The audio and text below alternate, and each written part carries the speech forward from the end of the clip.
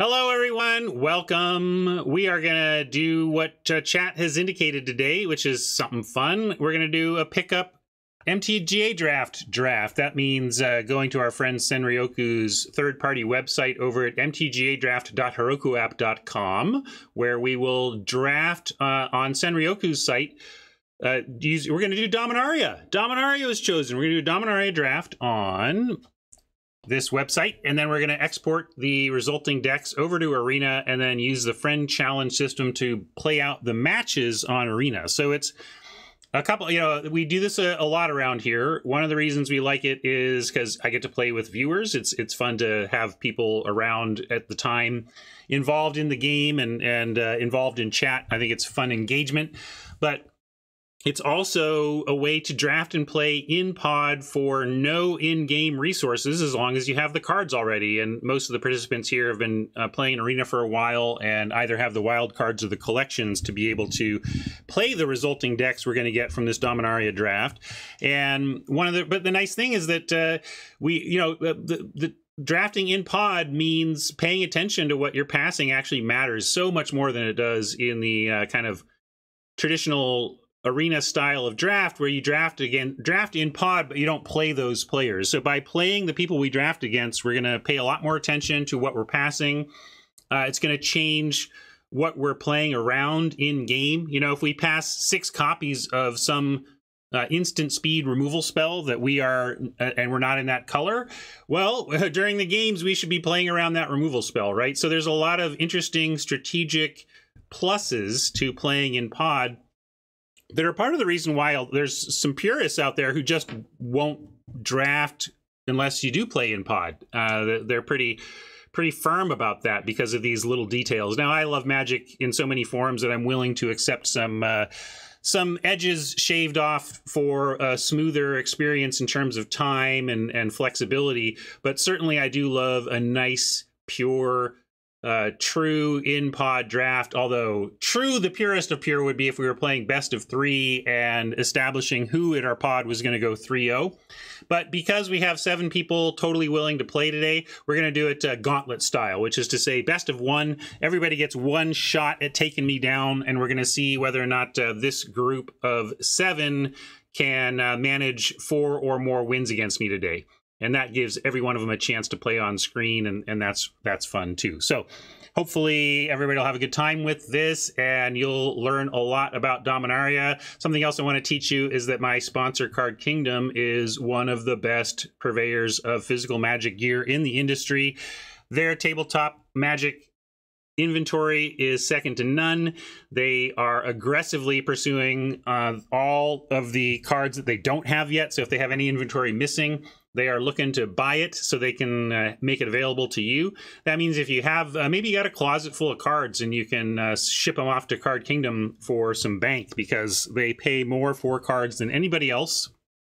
On average, you're going to find individual exceptions, but on average, they pay more than anybody else. And I hit on that note a lot. So hang on to your links to cardkingdom.com. You can make a bookmark. Make sure you get there from here, though. If you go get from the link in the panels down below, the link in chat, or the link in the YouTube notes, it's going to get you there from here. They're going to know that you got there from here, and that's going to help me stay on the air and make Card Kingdom happy. It all matters. They associate your future business with me when you use my affiliate link. And then when I sit down and talk with them, we look over the numbers. So it all is directly impactful and super, super appreciated.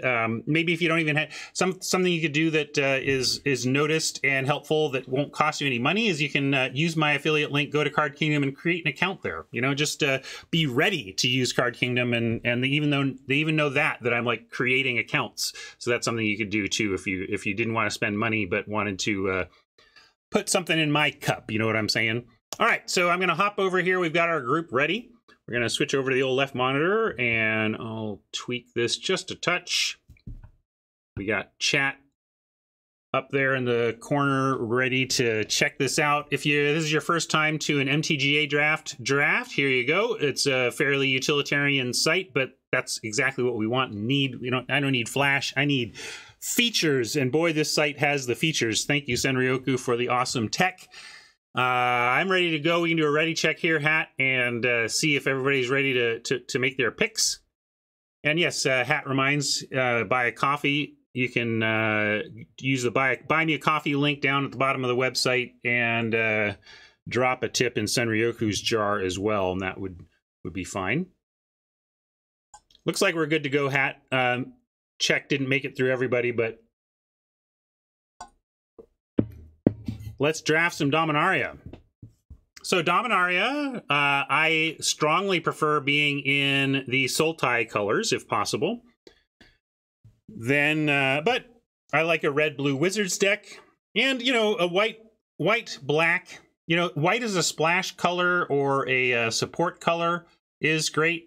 But for me, there's two cards that leap out. I think longtime viewers and longtime Dominaria drafters probably know what I'm looking at here. And number one is Vicious Offering.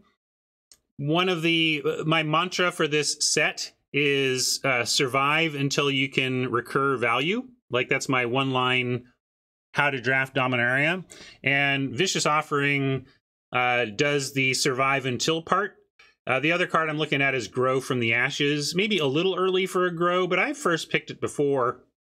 I talked about the Sultai colors. Green is excellent at splashing in the format because of Grow from the Ashes with green and Skitters in colorless. So between Skitters and Grow from the Ashes, green has access to a couple of premium fixers, whereas the other colors only have the access to one. Although that's even nice for the other colors. Often they don't get that even access to one. So these are the two I'm looking at. Then Arvad after that. So what's going to wheel? Nothing is super relevant is going to wheel. I would say if Aven Sentry comes around, I'm going to have to consider seriously abandoning whatever we're doing and being the white drafter, because this is a pretty strong card for the pack. I mean, it's not super exciting, but relative to what else is going on here, this is nice, strong enough that if we still see this in the pack on the way back, we should strongly consider it. Although, anyway, we're going to take the Vicious Offering to start and be pretty happy about that. Traxos is interesting. You can totally take it and build around it in this format. Saproling Migration is also excellent and actually goes along with the black. Green-black is very powerful and is a good Saproling based color. So pretty easy Saproling Migration or Traxos, pulling me in very different directions.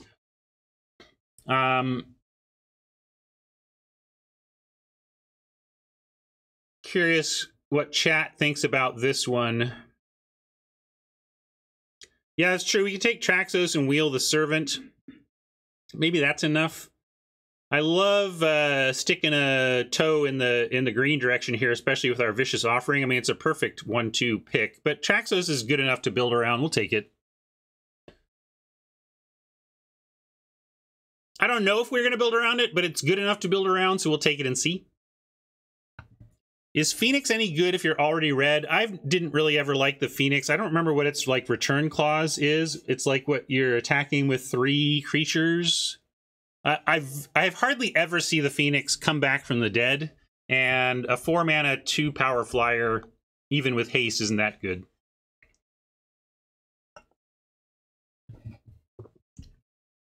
But you'll play it in that. If you're aggro red, you can play it. It's just not very exciting. It's not like a fist pump of any kind. Hey, Dylan. Dylan's just tuning in to our pickup chat draft, pickup gauntlet. No hairs on the line today, but it's the same format.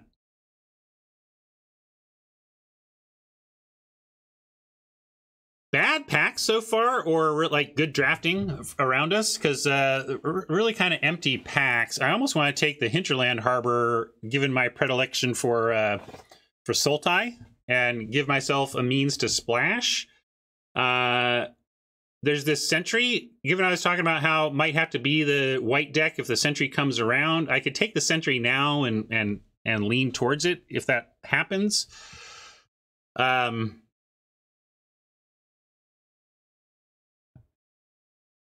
Well, maybe Radiantware. What if I go 0-7 today, though? What if today was the day that you would have gotten me, and then I actually just get it out of the way, and then it never happens again? See? Checkmate.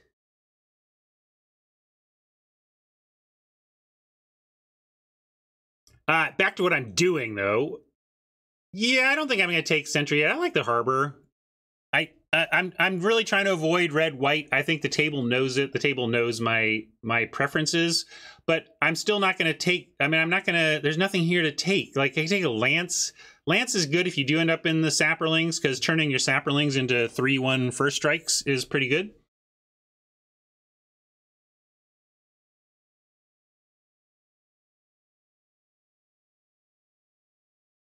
So a little bit bold. This is not exactly a a cube or anything, where a third pick dual land is a little bit more in line with conventional wisdom.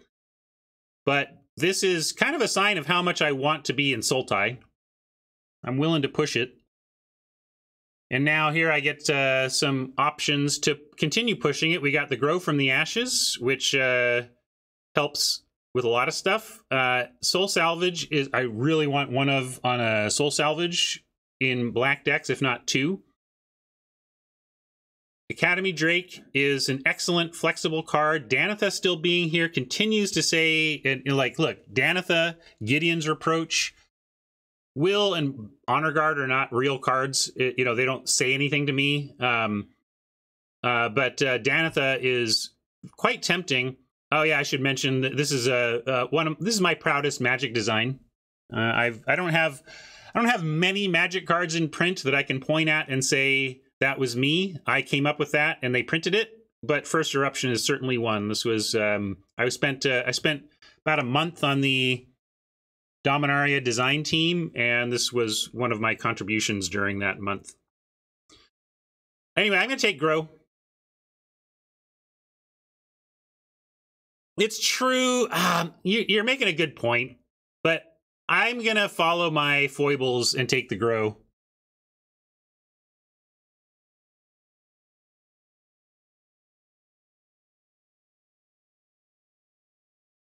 A lot of medium stuff here, but there is a Windgrace Acolyte and an Academy Drake, which are both fine. Don't have any blue yet, other than the ability to splash it. Might take the Windgrace on that front.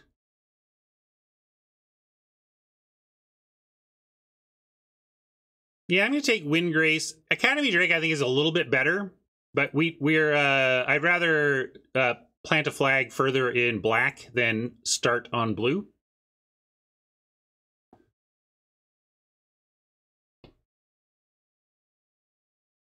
I might regret not taking Danitha and just embracing the white.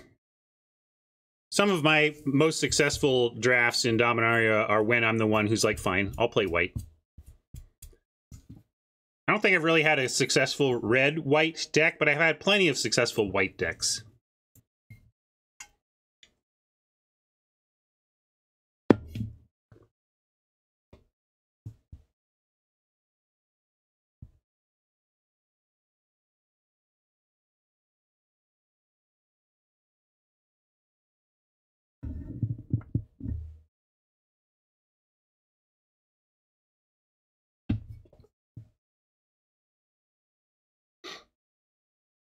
Now what? See? Oh, and now the Sanctum Spirit, like, see, I think I gotta take Sanctum Spirit and probably regret not taking the legendary uncommon. I also like that we took, our best cards are black, because black, if I am going to be white, I like black-white. And Sanctum Spirit as the lifelink threatening to discard, I think, is a little bit better than the flying, although they're close. Evasion is great, but threat of activation and lifelink also great.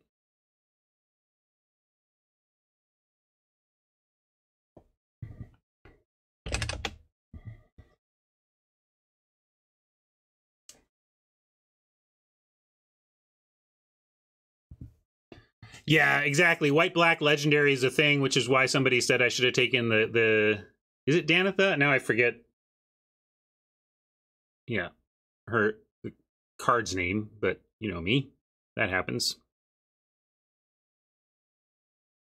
So I took a grow instead, and if we had the captain, it would be pretty perfect. So slight regret. But interesting. The glider is at least an historic card that triggers Traxos. We could take Wild Onslaught and still know that we could end up in green-black saps. I think glider is so medium. Like the stuff that goes towards white-black Traxos, Partick Wanderer and Glider and Disciple, they're all incredibly weak, which is why I don't want to be in this deck. So I'm going to take Wild Onslaught and draft the hard way a little bit here. Just if we do end up in green-black saps, we'll be so happy to have the Onslaught and be so happy that we dodged being the one forced to deviate from Sultai. But so I'm not going to follow down the Sanctum Traxos path for those cards.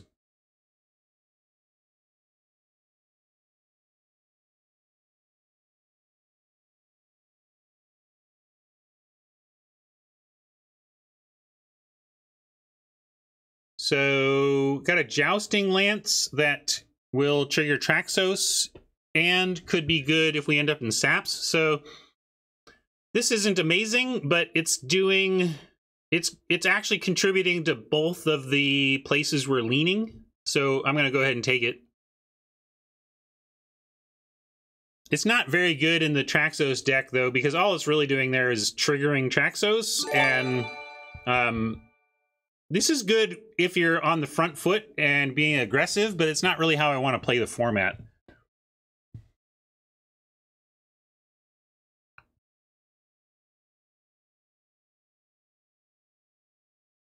Well, if green-black saps are the fun guys, then I guess, yeah, Boros is the fun police. I wonder if Boros has an advantage over green-black saps because of that.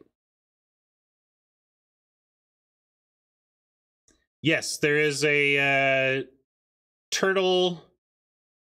Oh, wow. Someone gacked our Traxos combo card. Druid is not good, but grudgingly playable. So we'll take the grudgingly playable Krosan Druid here over the Opt or the Shard or the 6-drop. Don't really need to prioritize 6 drops.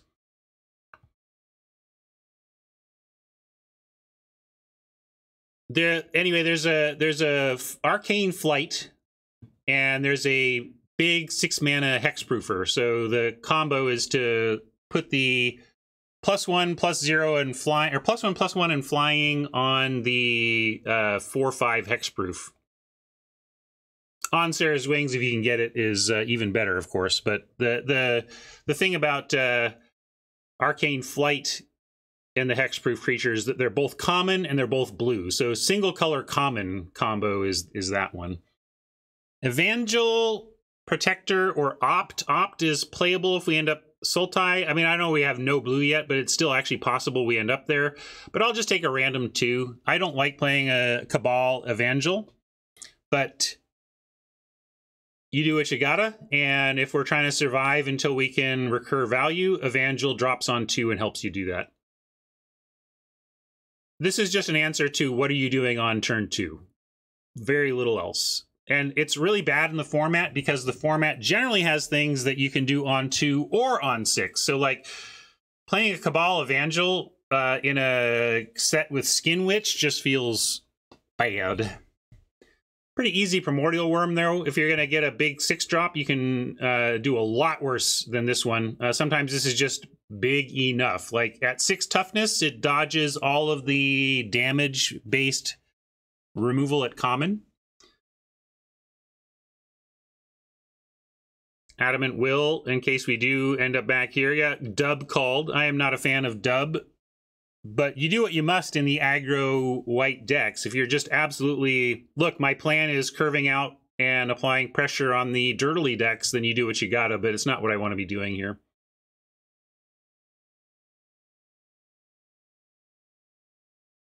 The green we've been picking up late here is not exciting. Here's the Arcane Flight I was talking about. But I think we can main a Broken Bond in the format, and we aren't blue yet. We have the Grow, and like I like to be Sultai, and we have a Hinterland Harbor, so we're kind of maybe light blue, but the Arcane Flight is not what you want to be dabbling in blue for. So we'll just take a Broken Bond, maybe we run it.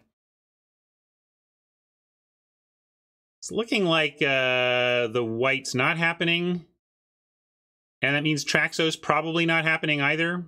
Maybe I missed a boat there. I think if we take that Captain instead of the instead of the Grow from the Ashes, we'd be in a much different and pretty interesting spot.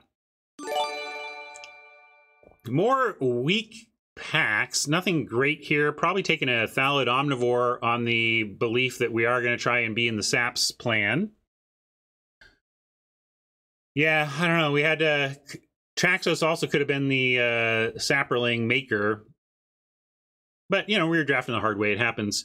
So I think this is an Omnivore pack, but I want to call out the, like, Chroniclers, what I'm talking about in terms of this is the 2-drop you want in the set, not 2-drops that are only 2-drops. You want 2-drops that are 2-drops or 6-drops. Not that we're taking a red card here, but just calling out that that's what I'm talking about. And we'll take Omnivore and hope for some good sap hookup here.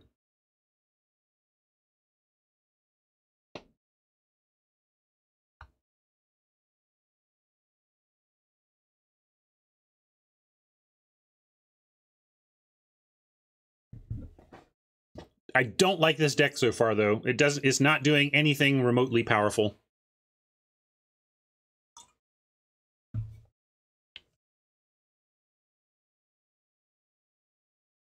Oh, scary. This is Dominaria.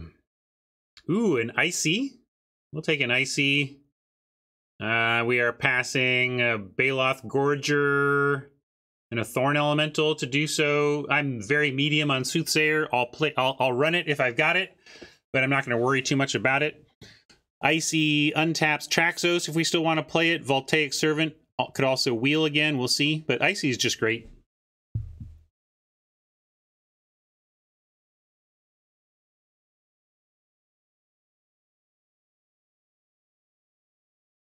That improves the deck quite a bit very quickly.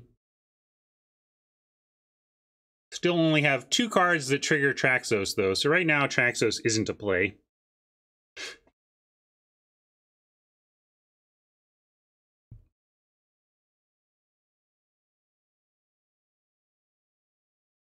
I wonder what the time-traveling supercomputer would say about Traxos versus the Saproling Migration Pack 1, Pick 2.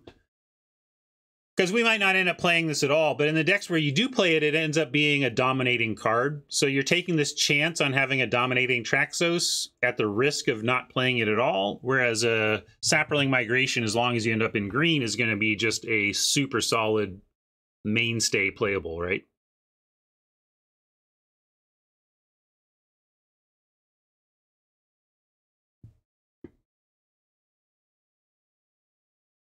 Well, maybe we're just competing for these colors, and that's part of the problem, but the packs continue to suffer. I'm going to take Joyra's Familiar.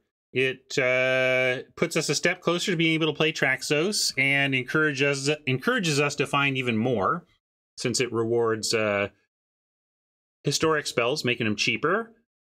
And again, like, what are we taking if we don't? Like, garbage green bear, a garbage green 4-drop, a garbage black 4-drop, a garbage green 3-drop. I mean, garbage everywhere. I'm going to take the Familiar. If someone's doing the red-blue Wizards thing, they might be getting a little hookup here with the Fire Fist Adept. That's a great card if you're in Wizards.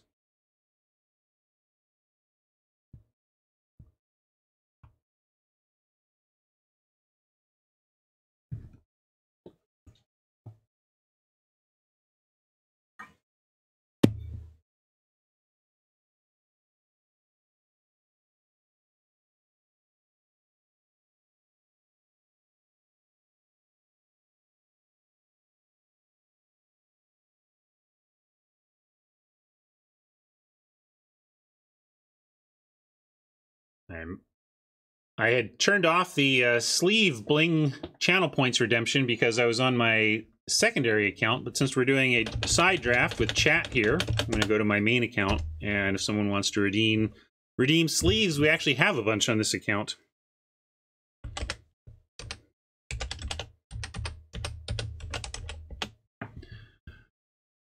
All right, a Vicious Offering is at least a nice playable for us. It was our pack 1 pick 1, so good to see another one of these. We're not really doing, nobody's ever really doing Primeval's Glorious Rebirth. I've never seen this.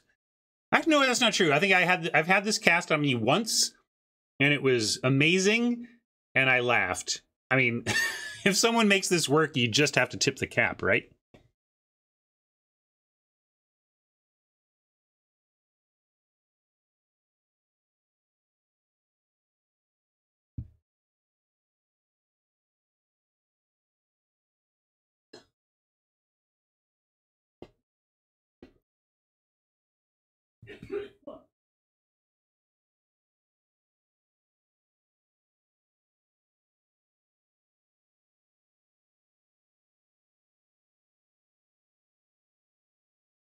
Okay, Wild Onslaught. Deathbloom Thallid is our pick, though. I saw Wild Onslaught and was like, okay, we can take that at least. And Voltaic Servant certainly does the Traxos thing. Traxos Voltaic is a 2-card combo because you can just untap Traxos every turn.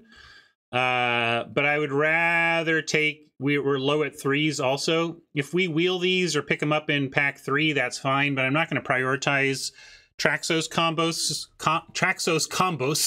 over Deathbloom Thallid here. Animus is removal-ish, but it's not premium at all.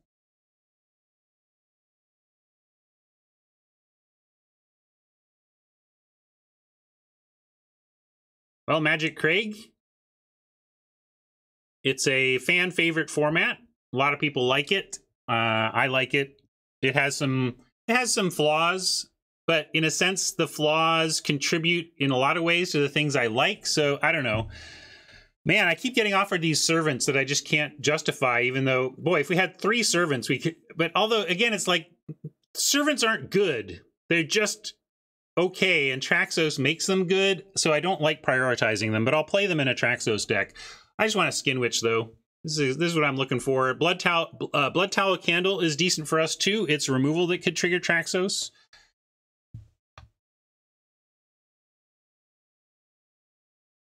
Yeah, I phrase things very carefully, True.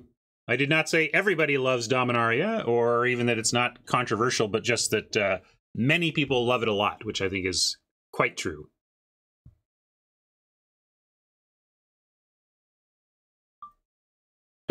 Ethan Fleischer called it the best Magic set of all time on Twitter yesterday. He's coming at it from a holistic design perspective, though, not just a limited perspective or whatever.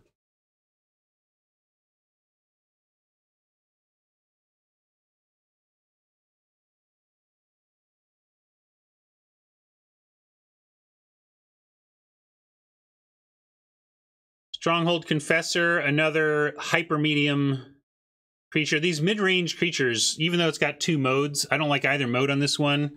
I think I take a Glider on the chance of it, us being a Traxos deck.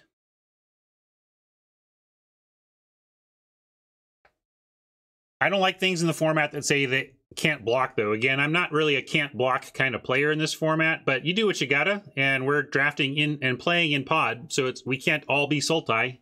We can't all be long game Dominaria control.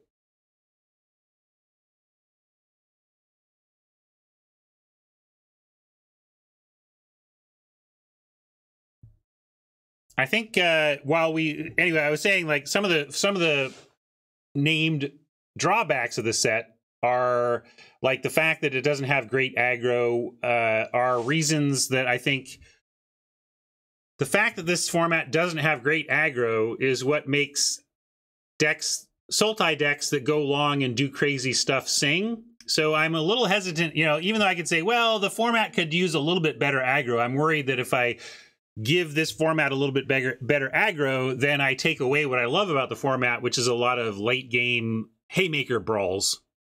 I'll take a servant here, though.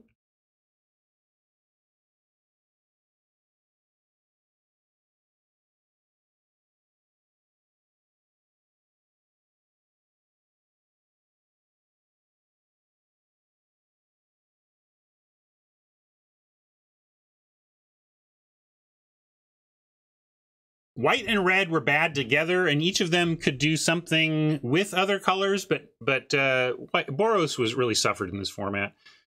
I'm going to take Chronicler out of... I mean, we're never going to be so historic that I'm playing Sparring Construct in this deck, I don't think. So I'm going to take Chronicler from one of my opponents.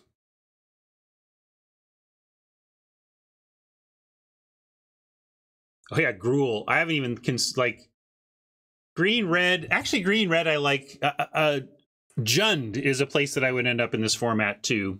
Grow from the Ashes would allow you to incorporate red or white pretty readily if the table wasn't interested. Thorn Elemental comes back. Nice finisher. We'll take it. Kind of like means we can cut a Primordial Worm. Like Thorn Elemental is just a better Primordial Worm. 1 mana more. It gets some extra toughness and has that ability to just... Oh, you're at 7? Well, then you're dead. Sorry.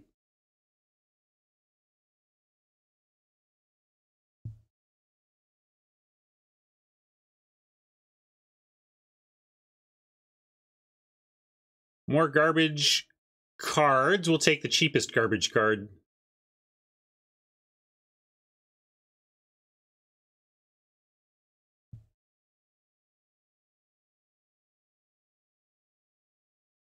Did this set have Rada? I don't think Rada is in this one. Is Rada in this set?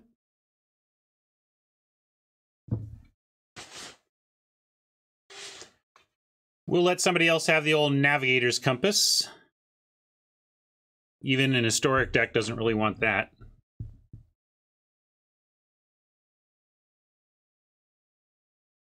I guess that shows how tuned into Gruul colors I am. Is Rada Gruul in this set?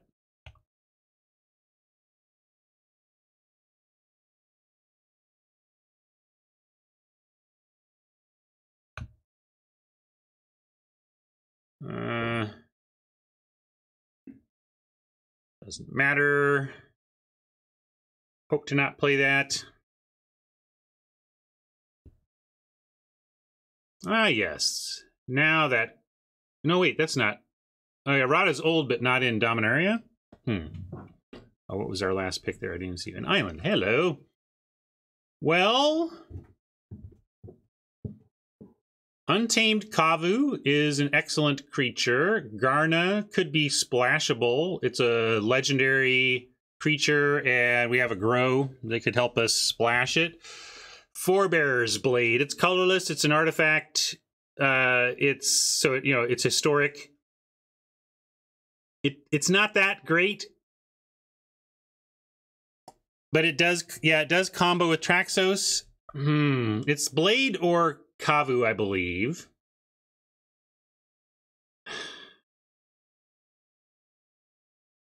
Oh yeah, it does give Traxos Vigilance. That is a good combo. Okay, that's enough. Let's do that then. I see what you're saying.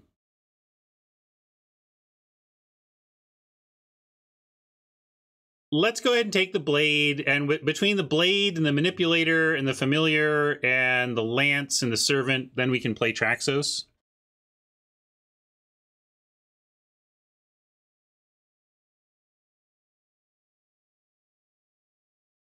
This is not good. This is great, but we're not there. I think we want Soul Salvage #1 over anything else here. Spore Swarm is good. We're not really doing anything broken with saps, though. We're not like... We're green-black, but we don't really have a sapperling thing going, unfortunately. So I like Soul Salvage here. Memorial to Folly is a land-based Soul Salvage we could consider, but this gets 2. Maybe I'm supposed to take Memorial. If I want this job done, I should probably put it on a land, right?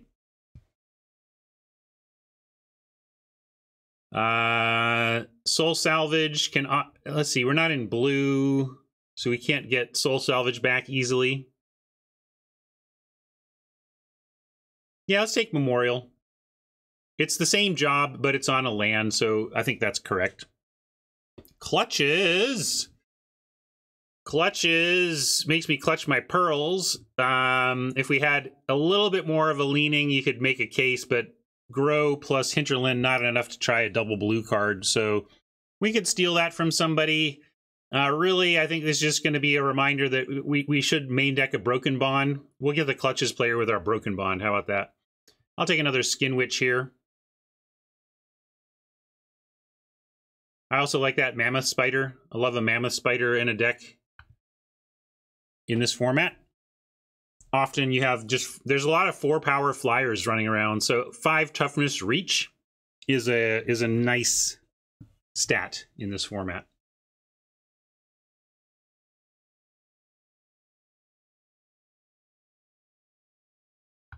Generally, I love to be blue in this format, and so it kills me to pass a Clutches, but we're not in blue. That's how it goes.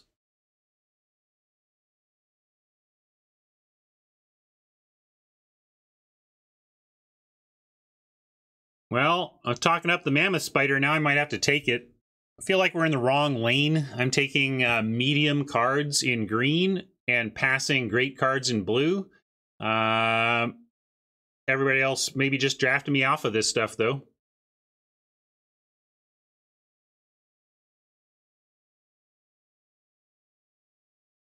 Love Mirari's Conjecture deck. Could also, I mean, we could take it and splash. Like, are we? Maybe we have the ability to consider the Conjecture. We got Offerings, Grow. Trouble is we only have like the 2 sorceries and just a couple of, we just don't have enough spells. We don't have enough spells to splash Conjecture, so we just gotta take the Spider.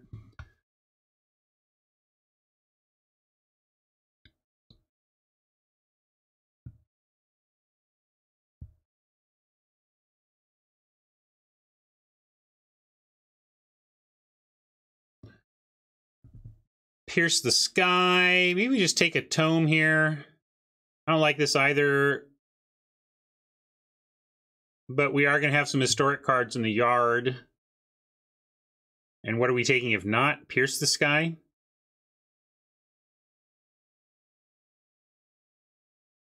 Because we're looking to play Traxos, I'll take the Tome, but not loving it. Not loving this deck at all.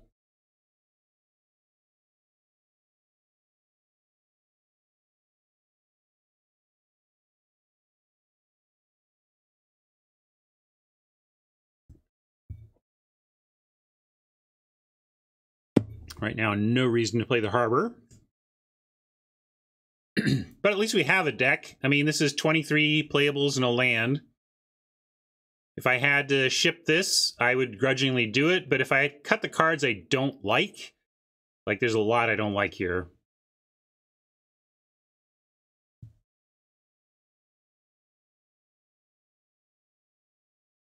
All right, Gorger is fine. Fungal Plots is a lie. Llanowar Scout is a lie.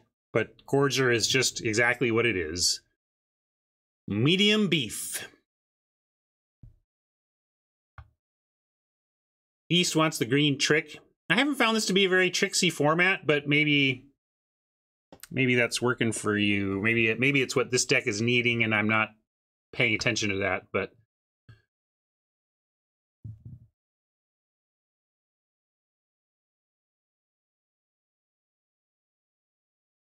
like, really don't want to play that.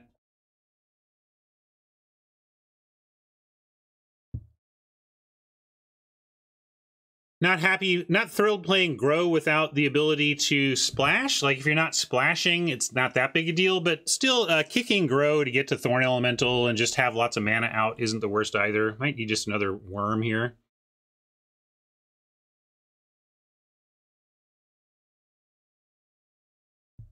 Yeah, that's why I say Plots is a lie. You really have to be deep, deep, deep into Sapperlings before Plots is acceptable, I find. We have a Blade and a Lance already. Taking another Jousting Lance seems wrong, but where's my life gone if I take Chainer's Torment? So I will take a Gift of Growth now. We'll take a Combat Trick.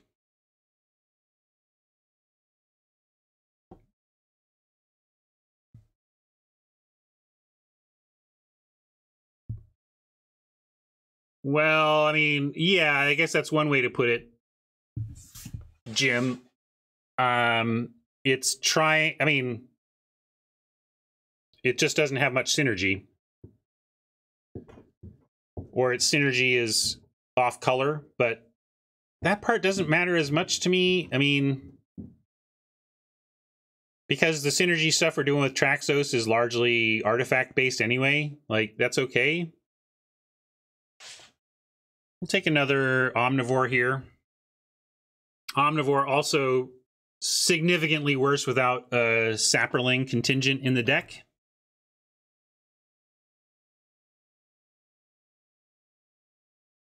This is definitely not where I want to be with a green-black deck, but it's not without merit. It's not without ability to win.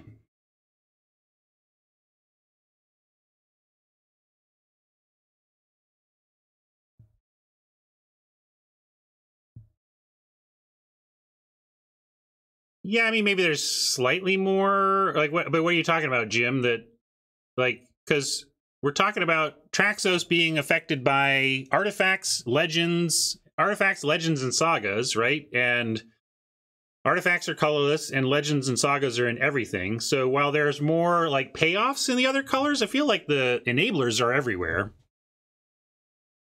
We'll take Animus, though, another interaction, at least.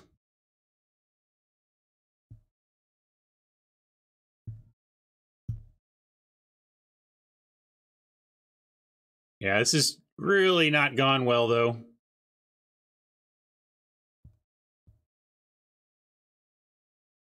Right, but I'm saying, Jim, but the enablers are not cards that are, with the exception of like the servant or whatever. The enablers are just playable. You're not having to warp anything, is what I'm saying.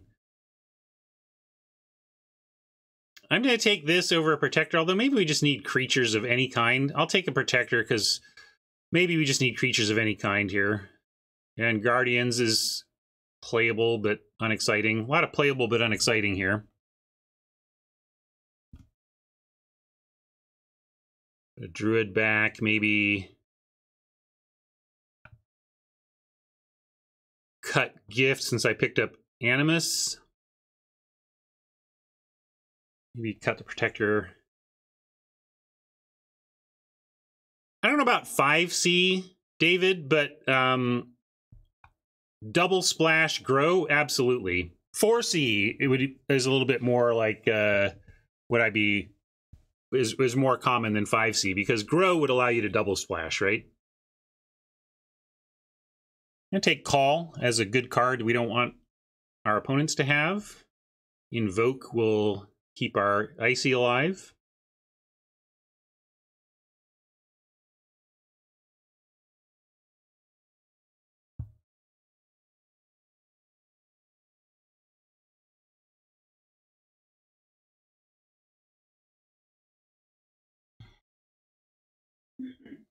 Yeah, is this our deck? Could be.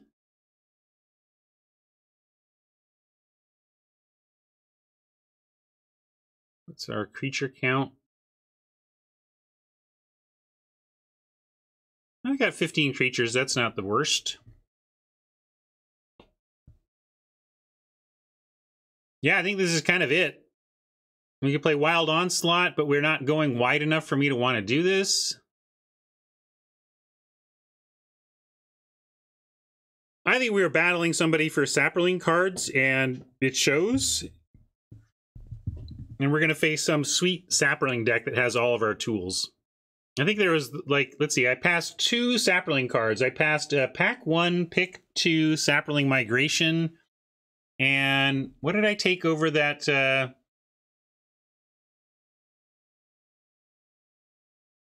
I think maybe as a Forebearer's Blade over the...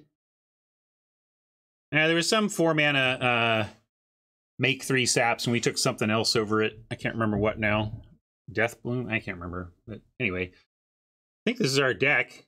Not amazing, but I've seen worse. Yeah, Spore Swarm was what we passed. I'm trying to remember what we took over it.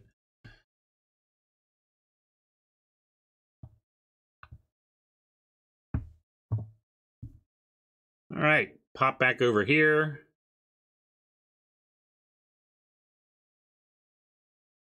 Get some arena audio going.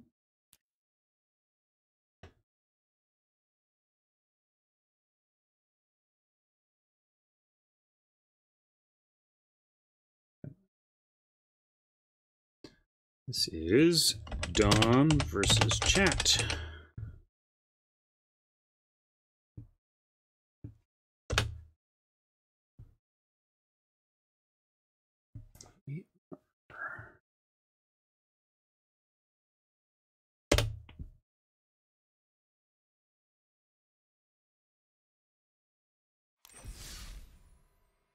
All right.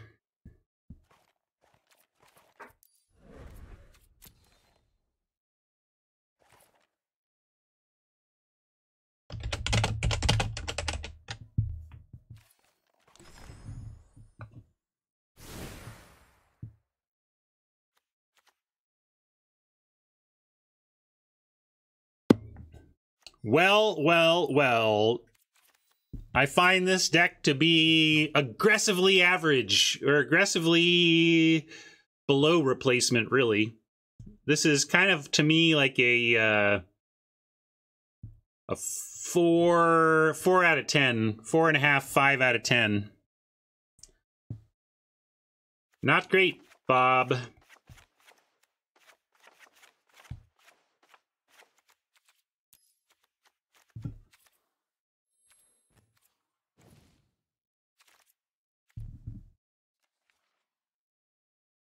How about Sam, Burley, Zendikar?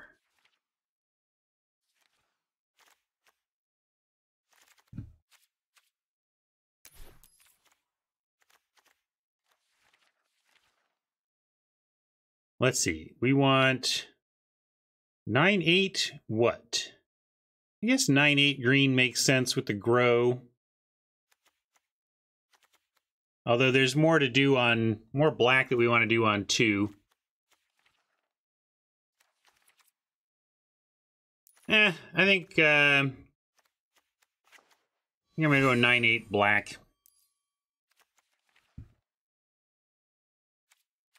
And no sap. I'm going to put Omnivore on the box because Omnivores love Saprolings and they have none to work with. This is such a Sadraling deck. Yeah, we have some green cards, but they're mid-range. You know, they're in the mid. I really want to be able to drop, cast a Vicious Offering on 2 if we need to, and drop it. Generally, I want Skin Witches to be up here, but really nice to be able to Offering. And one of our lands requires black, and we are going to sacrifice it. So I like this. Yeah, that's a little better.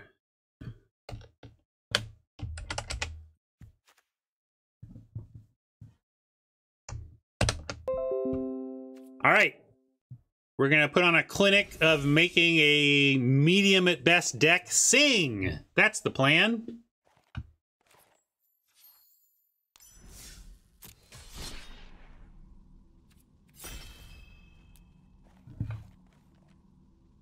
Well, I've certainly talked down this deck, so maybe one of you will be like, nah, Ryan's talking it down, but he's going to win anyway, and you can vote for me. You can't bet on your own games. Come on now, no betting on your own games. Unless you want to throw me a win, that's fine. Yeah, that's okay. You can take a dive, that's fine. Never mind, go ahead. I'm going to keep this.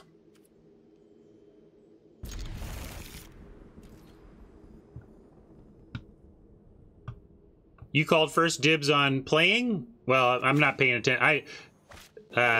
Talk amongst yourselves, competitors. Figure out who's going to be next. So here's a classic spot. I could go ahead and play a Skin Witch. I'm not gonna. Gonna hold up the Offering and hope we find a third land.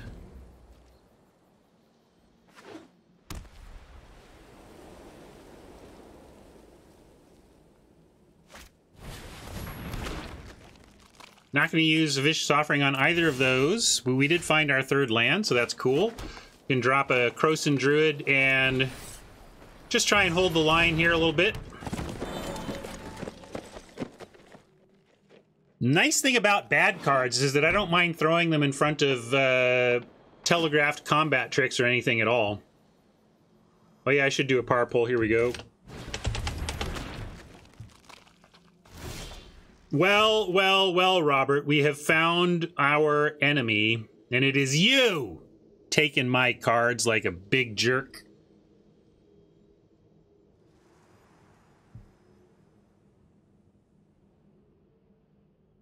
I could go with the Grow to find some land, or I can go with the Forebearer's Blade and try and hook it up to the Druid.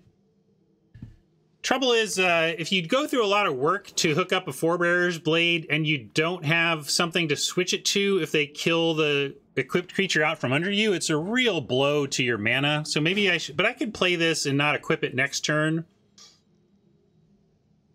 I mean, if we, I think I'm going to do this because right now Robert has indicated that Krosan Druids can successfully block these. So we're going to see if Druid can continue to do the blocking job. I'm going to play the Forebearer's Blade. Next turn, if we find land, we can do Omnivore. If we don't find land, we can grow or equip the blade. But that's LOL, Tron. 1 or 0 is LOL. Both of those are pretty laugh-worthy.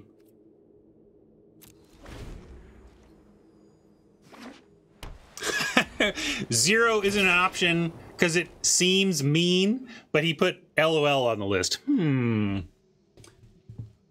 actually, I should be down here, too. All right.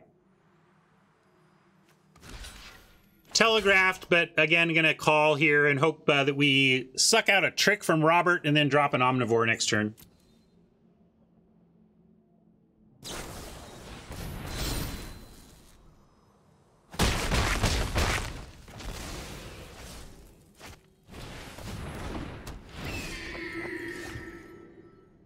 All right, well, now we got to grow. Well, actually, yeah, at 17, we got to take a turn off and grow, and we're going to take hit down to 12, but we can potentially recover from here. If we come up with a basic land, we can Wind Grace for some extra life and a blocker in the air. And also Familiar. Really depends on what Robert has behind here. We have a hand that can manage what's on the board, but if Robert has a lot of action behind, a lot of go-wide action, we could be in trouble. In this case... Also looking at a possible 2-spell here. We could Skin Witch, and we can't 2-spell, though. I guess since we can't 2-spell, we got a Wind Grace. Yeah, Witch and Offer would be 2-spell, you're right. Trouble is offering, like, this is such a problem. Either 2 toughness is enough to make blocks here, or we're dead. That's kind of my feeling. Like, if Robert can make it so that Saps can get through this 2 toughness, we're done for. And just trying to make him have it that way. He's doing the hokey pokey with the Disciple, which kind of suggests I don't have a trick. I'm trying to figure out if I'm offering the Disciple in this trick offering. I'm not going to fall for that, though. Too many things could make this go wrong that don't go wrong here. So I'm just going to block a Sap.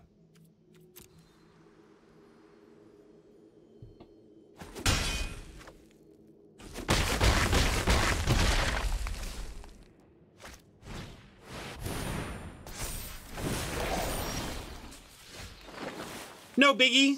Only the consensus best card in the format. We got this. We got this. Hey, we have a 7/7. Trouble is it doesn't untap. So let's go. Can we do anything? I think that it really is just GG, Tron. Especially with the fast start.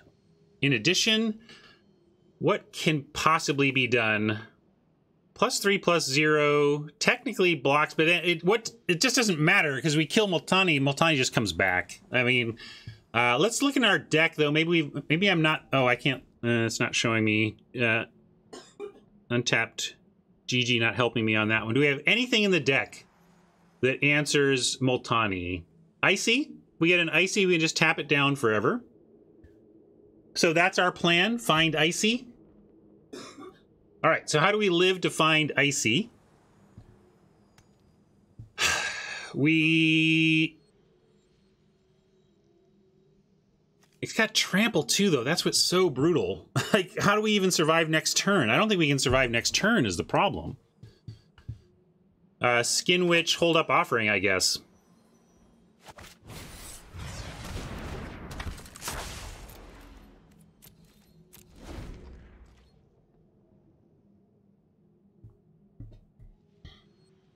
But, you know, there's no shame in losing to Multani. What I'm happy about is that I did the work of checking my deck. What are my outs? What am I playing to? What's the plan? So even though the plan is like slim to none-ish, at least I did the work of looking at what my options were and coming up with, okay, if I could stack my deck, do we have a chance? And the answer is yeah, we have a very narrow chance.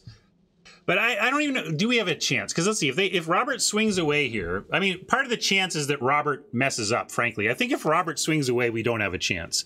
But we're giving Robert a chance to mess up and not do what he just did. But Robert's a good player. He's figuring it out. So I think that probably does us in. But we do have the Vicious Offering play. So what we need to do here is actually reduce,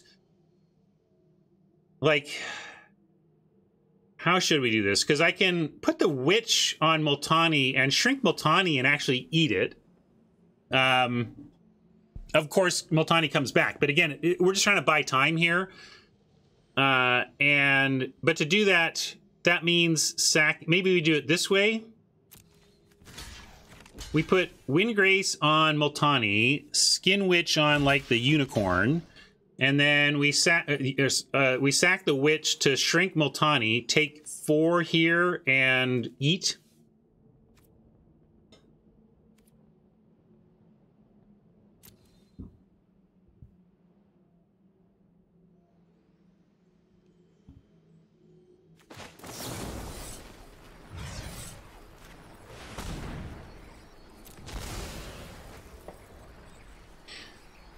And this is cute. I don't know if it buys us enough time, though. Even if it works. It might not even work here. Robert has cards. But assuming this works...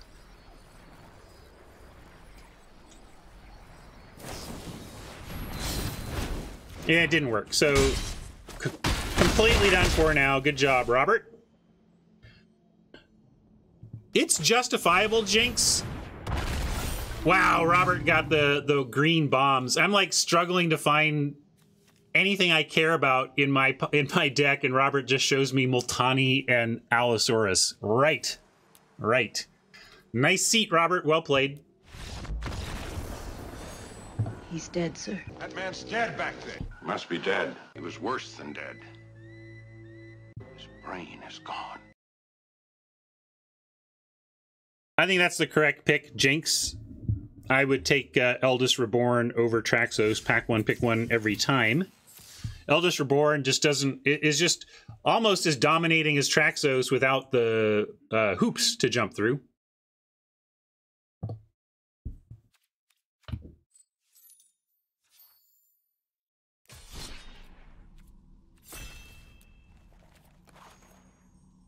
Good luck, Tron.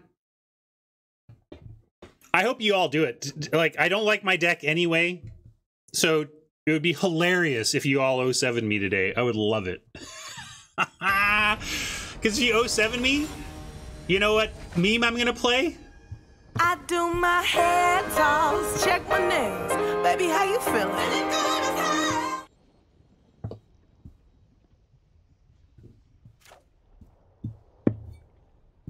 Well, because it doesn't matter. You can 07 me and that's going to be true.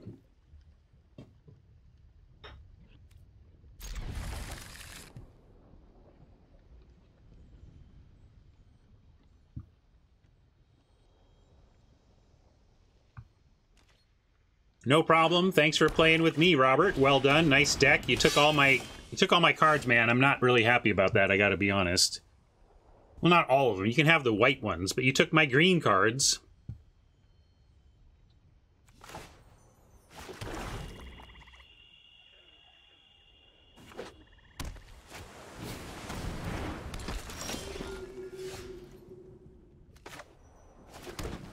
Go Servant here on 2. Of course, Tron can suit up the Evangel and get through us, but that's all right.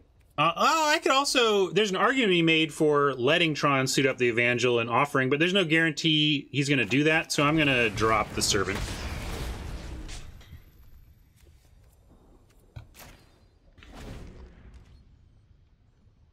He had Shalai, too? That is busted, Robert. Nice seat. Well played.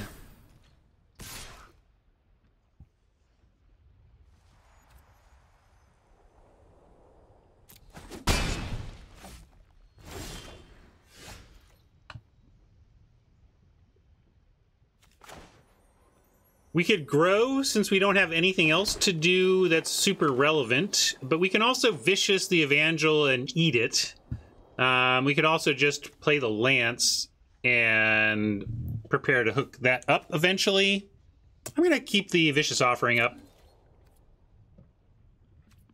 We get a free attack.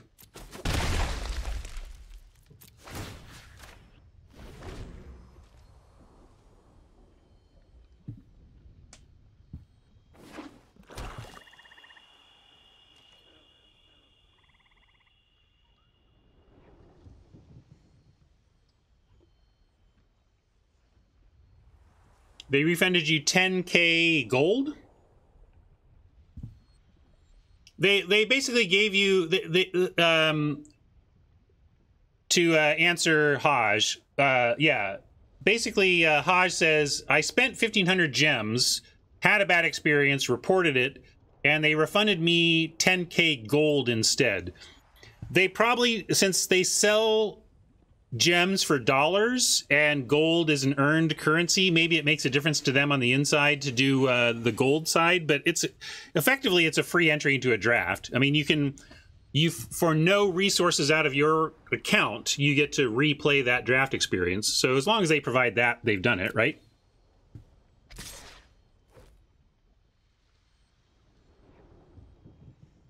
Well, you took my cards pack 2 then. Clearly that's... When did you get the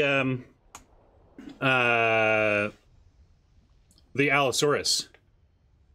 You must have opened the Allosaurus too, because I never saw that. All right, I am going to... So, sorry, Tron, if you watch this later, not trying to slow roll, you just... you know that, I'm just chatting with chat. But, so, one interesting thing about combat tricks and combat here, like my plan is to shrink the Evangel and eat it with the Servant, but do I block first and then do it, or do I cast this and then block? The question, it depends on whether or not, if they have something, do you want the block to still be in place, or do you want the option to not block if they've got a response? In this case, I want the option to not block if Tron has a response, so I'm going to try shrinking it now ahead of blocks and see what happens.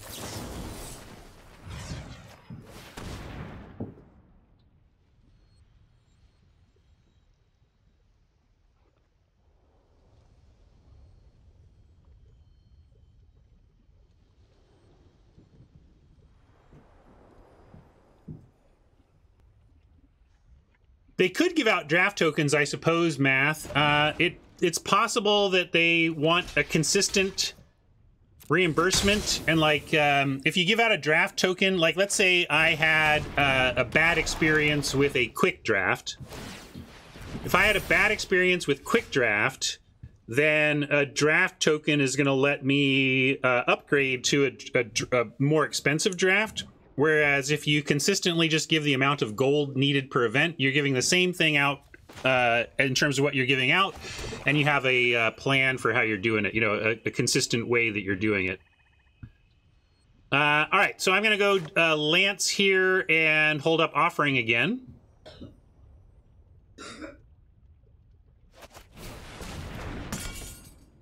Tron didn't have anything for the Lance last time. I know that I could attack and untap itself, but it also telegraphs the second Offering, and I want Tron to, again, try to get in with the Thallid, and I'm going to do the same thing here that I did last turn. Now, I am using my removal, like, I might be being hasty here. You can make an argument for not even using these offerings on this type of stuff and just wait till I get to the Koilos and and save the offerings for bigger game later. Yeah, like Mike said, take it. I'm kind of just maybe even doing a little bit of fancy play syndrome here to do that. Although it did pull out a syncopate. And you see what I mean? Like, this is why I wanted to, especially against blue, resolve my combat affecting spell before I even block.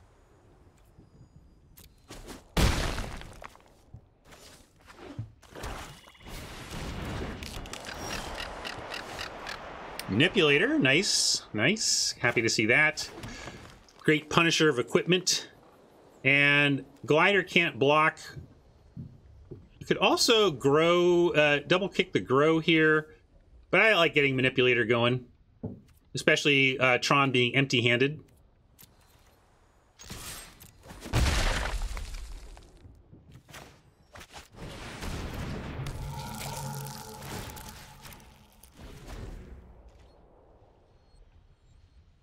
Manipulator, of course, if you put an upkeep stop, you can tap down land ahead of the main phase and deny your opponent mana, if that's the kind of correct play. But in this case, Tron making a nice move here to make each creature the same size so that we can't manipulate down, 4 power. We can only manipulate 3 power this way. And we'll manipulate the ground power since we can't block the air anyway. How many free-to-play counts do I manage? 3 of them. And 3 is all I've needed to play all the Magic I want to play while getting paid well by Wizards to do so. Basically, 3 accounts gives me 12 wins per day before I am not being paid well by Wizards anymore, and I find 12 wins a day to be plenty of Magic for me. I mean, for me, that's like 187 games. No, for me, that's like 14 games. Come on.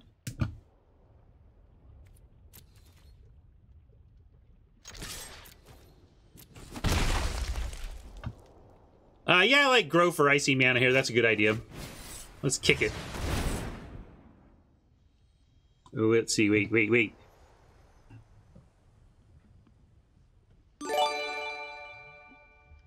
Can I kick it?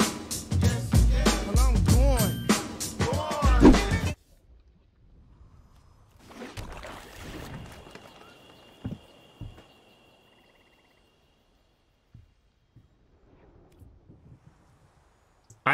I was making both of them up. I am neither an 85% win rate or my real win rate. Well, at constructed, I don't even know. My constructed win rate is probably terrible because I scoop so quickly. I will just snap scoop if things are going poorly in constructed.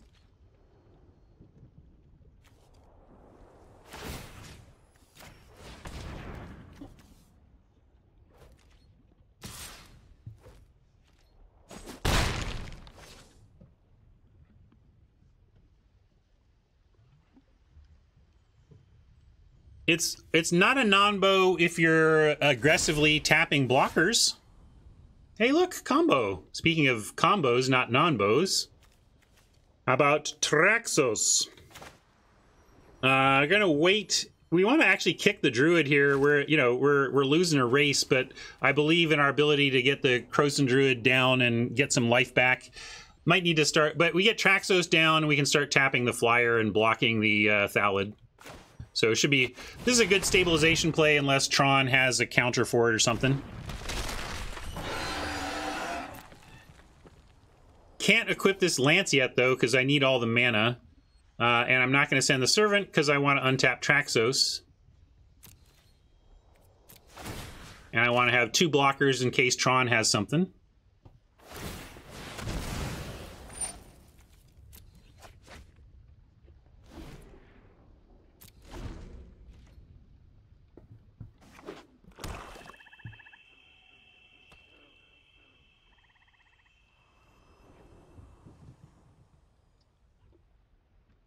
Not with only when Tron only has 2 types of lands, though.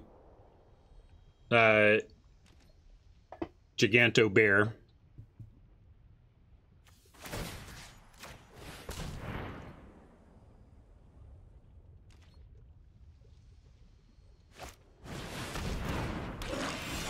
Abomination. Well, interesting. We're going to go manipulate the Abomination. We're going to servant the Icy and use Guardians to untap Traxos.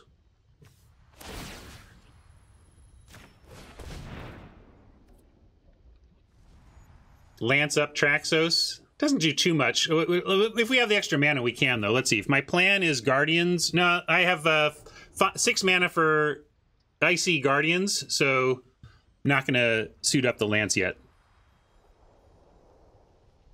Oh, I see what you're saying. Yeah, yeah. If we suit up the Lance, the first strike can attack through the Abomination. Well, I've already executed this plan, but I'll consider that next time, Mike. But this will get us through for this turn.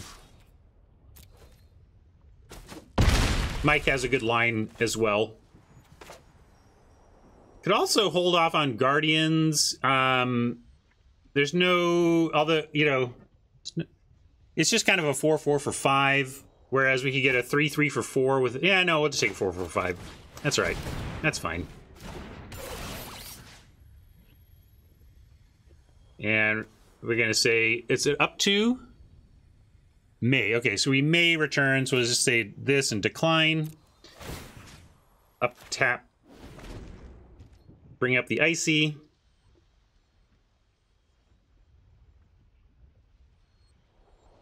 Now we have to decide as well here whether we are accepting swings from the Abomination. I don't think we can take an attack from the Abomination here. So I'm going to tap down the Abomination, take the 3 in the air, and then gotta find some... Get a kicked Krosan Druid eventually will help out a bit.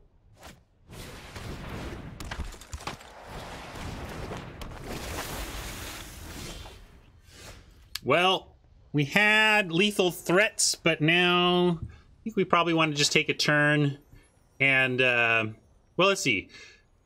We got 8 mana, so we can kick the Druid, but if we do so, we lose our ability to manipulate. We get 10 life, though, and jumping to 14 may just allow us to take a couple of hits there. Yeah. I think we go ahead and we can just kick the Druid and then and swing with the Traxos and the Guardians and have plenty of life to survive their next attack, right? And we don't have to show them that yet, though. We can go like so. I'm going to leave back the servant, but ship this.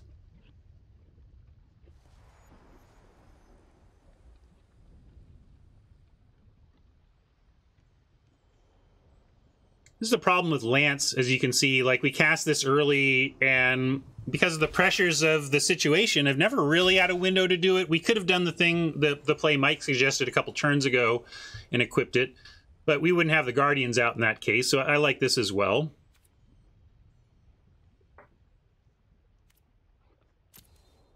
Yeah, that's fair. I guess I was just trying to hit hard, but we are 1-for-1-ing. And it really one for halving if we count the Sapperling as a real card.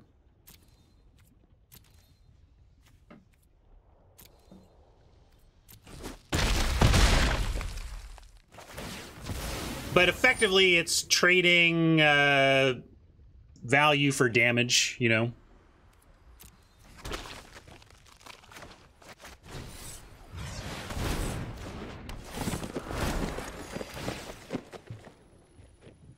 Yeah, we could kill the Arcanist to reduce the blockers, but with Traxos trampling, I didn't care that much. I figured...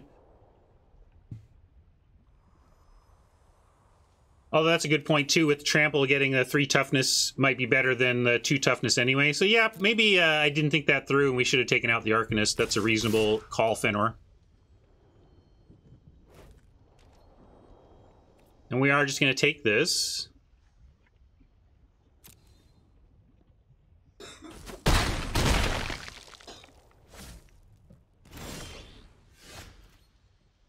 And 2 cards and all this mana means Traxos probably isn't even connecting here. It makes me nervous about bothering to try jousting lance, but we can. Let's see, 1, 2, 3, 4, 5. If they have nothing, we send in everything and win. So it's just. But I don't believe it is for the win math. I believe if we equip the Traxos, we're probably just going to have Traxos return to hand and the equipment fall off.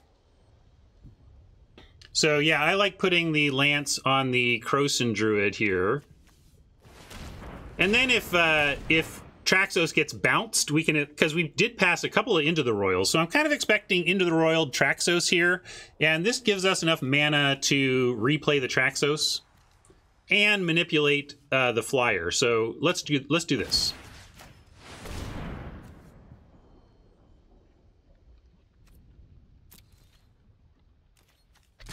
But expecting the bounced Traxos here. Yeah, you know what I mean. Might not be Into the Royal, but it's Into the Royal. Blink of the Royal. Although if it's Into the Royal, I would think Traxos would not be blocked at all. So maybe it's not. I'm not sure what's going on here. But it's something. I'm sure Tron isn't just setting himself up to die right now.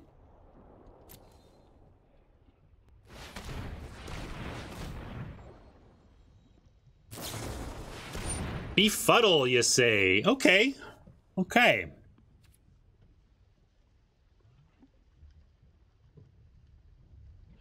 Nothing to be done about that.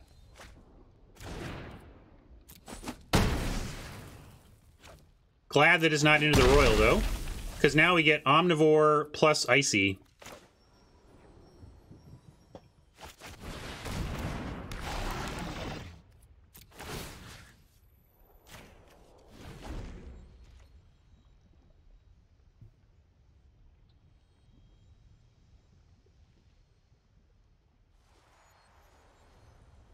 Unblockable Relic Runner and a Glider is 5, not 6, so if we tap the Abomination, we're not dead unless Tron can come up with another point of damage here. Love the conjecture. What is he going to get for it? Instant card can get back Syncopate and Befuddle, but without another land, neither can be cast right now.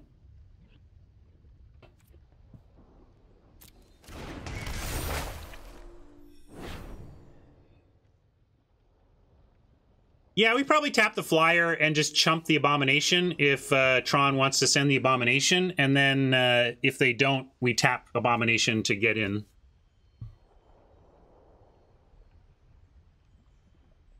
Hey, Workhorse, how you doing? Seems like good game, unless this is this unknown card is something important.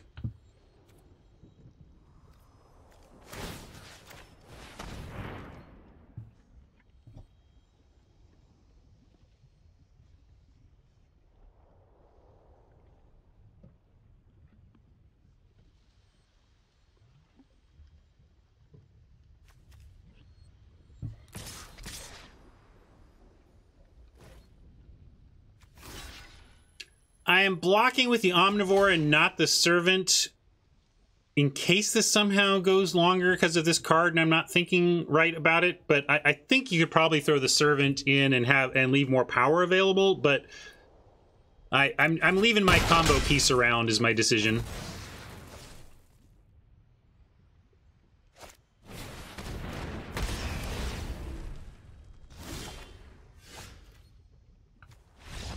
All right. Picked up 1. I forgot to notch my loss, so we'll update this record for both the games so far.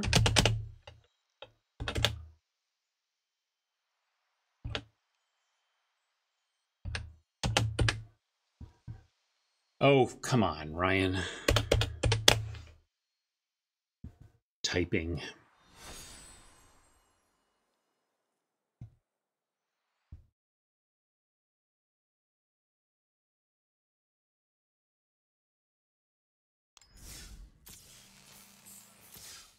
Alrighty. Looks like math has challenged me, Hannah, so I'm going to take math on and then we'll get you next.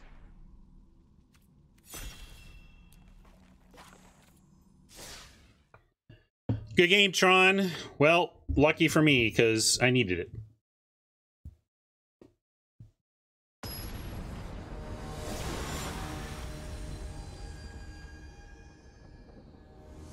Oh, but I still don't want to acknowledge my loss, it seems. There we go. Now it's all correct. No black, but no green, but we do have Vicious Offering and a Forebearer's Blade we could at least cast. I'm gonna keep. We got some time.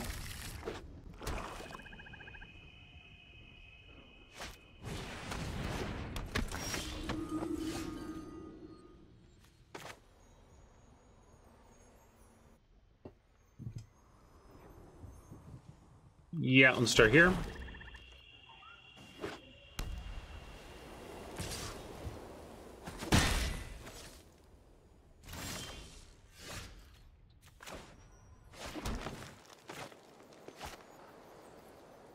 We'll pass it along here. I don't think I want to even use the Vicious Offering on the Confessor. I'd rather just try to race it. I don't know if we're gonna worry about that Confessor. I'm not gonna worry about it here, at least.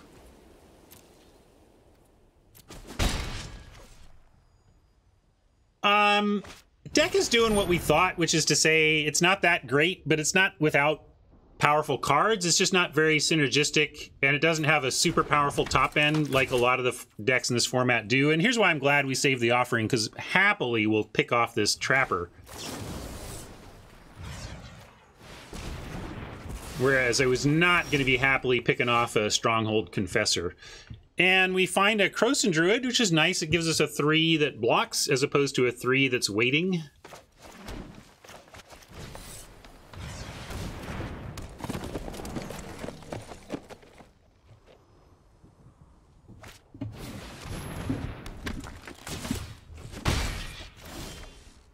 Another Trapper Keeper.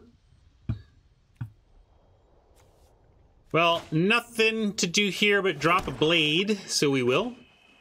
But I can attack. I can attack first. I don't think there's a good chance that the Druid gets tapped anyway. If Math wants to block and trade for the Druid, we're thrilled. So go for it. Mike says no attack. I did the attack because if Math just happens to play an Historic card, it's the same result anyway. I'd rather get 2 damage in if it's likely that we end up tapped anyway.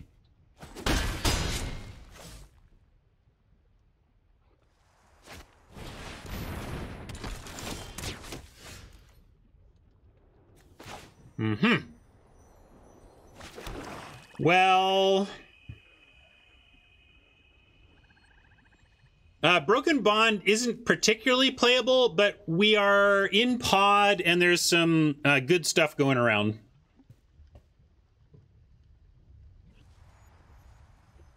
Make a 2/2. How are we making it? I don't even understand that at all. How are we making a 2/2? I don't know what that means, but I like Windgrace Acolyte here. Again, with double Trapper, I'm just figuring we're not really actually blocking. I guess they both attack for 3, and the life we get from this eventually comes anyway. So sure, I'll make the Spider after attacks. I feel like the Spider's just going to get tapped down, but it's okay. So would the Windgrace Acolyte, and they both do similar things, so that's fine.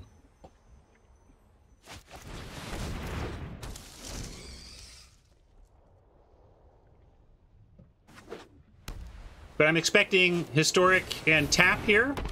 If not, hooray.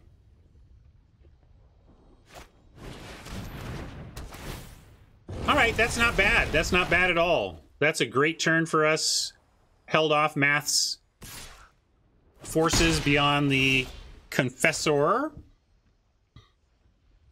And if that means that Math doesn't have Historic, great. We're going to go with the Windgrace Acolyte here. And here's what I'm talking about, though. We could also Broken Bond the Seal Away. We just saw enough going around. We didn't see the Seal Away, I don't think, in terms of actually seeing it. But there's enough going on, even that we saw, that I like the Broken Bond. And then we're picking up things like this, too. But Windgrace Acolyte is what I want to do here.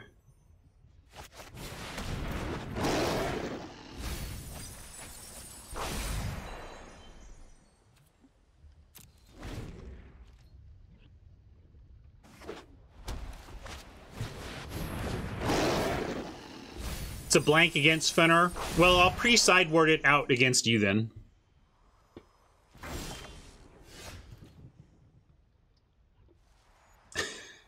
No, it's not fair. All right. Well, we can hook up the Forebear's Blade. Let's do the Jousting Lance first. What if we go Jousting Lance? Equip, yeah. I don't want to send yet because it still trades, but if we get Lance and Blade on the Acolyte, we could take over.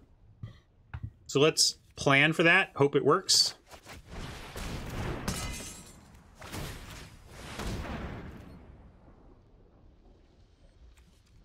It's got Trample. We could send... Nah, we're going to wait. The Jousting Lance makes it so good. It really puts it on Matt to have something soon. You like Blade on Spider? Yeah, Vigilance, but it gets blocked in trades with the Acolyte. I don't want to trade with the Acolyte when we're about to lance up and win in the air. Also, now with Math choosing not to play anything from hand on 5 mana and 2 cards makes me less confident that this is going to work, but I'm still going to try.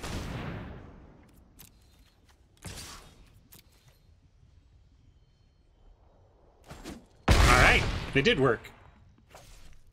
Broken Bond is a sorcery. If we want to use it on the seal away, we should do it now. I don't, you know, use it while you can and while there's a target, I say. It's not a super exciting card to get back, but, and certainly we may end up with a new target emerging. They're like, ah, but we have a plan coming up. We have Omnivore. If we get a land, we're going to go Skin Witch and Primordial Worm. So,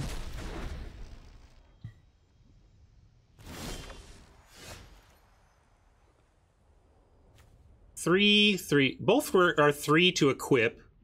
This is one of the worst draws we could have there. In the sense that we don't have, yeah, we're still kind of stuck. We can throw, I like throwing Vigilance on something like this spider here. Then we can attack with it, right? If we attack 6/5 Vigilant Spider, how do they block? They could block in 2-for-1 themselves to kill it. You want to play Witch just to have a blocker? I kind of want to be greedy with Witch and take out Math's last 2 cards if we find a land on the top.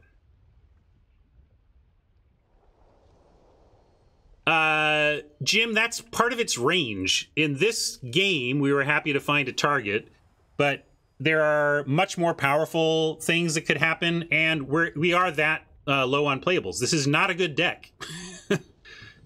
It's not a good deck. Yeah, let's go Omnivore. I agree with Mike. And also the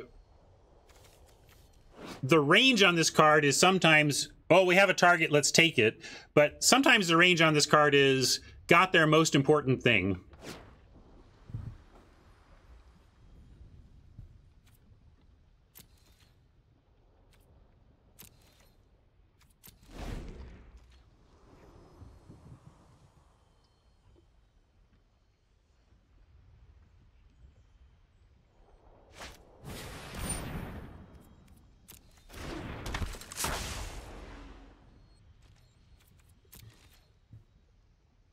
Land.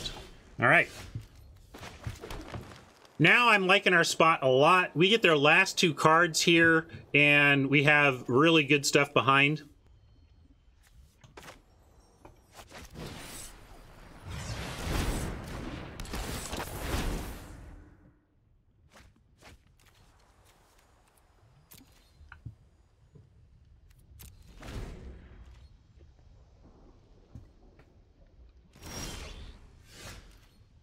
All right, now we just go for the win, a 2-turn win here. Basically, 1 card in hand. We don't know what that is, but Thorn Elemental on 7 mana at 7/7 picks up +3 and +2 to be 8, 9, 10, 11, 12, and it can't be, the damage can be assigned as though it weren't blocked. So we're just going to try a 2-turn game-winning sequence here. on the back of the Thorn Elemental.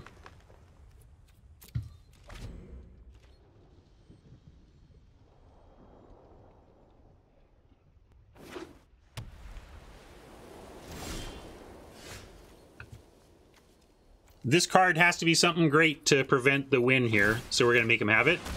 And if it does prevent the win, we try to win with everything else we have behind here. And the Forebearer's Blade ends up on something else.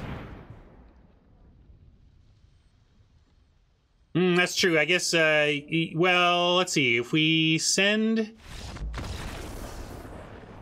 Yeah, I guess it was not pure lethal, but close enough. Oh, yeah, but first... Yes, but first... Yeah, right. First strike to player still works. Yep, good point. Yep.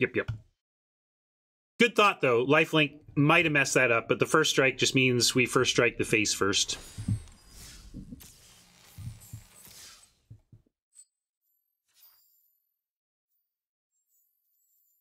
Where did the challenge go? There it is. Good game, Math.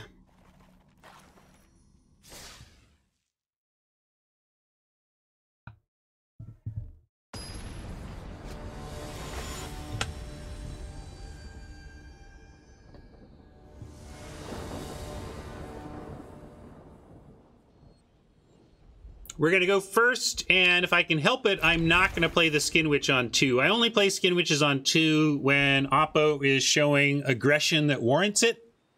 I'm going to try to be greedy and hold up a Vicious Offering instead.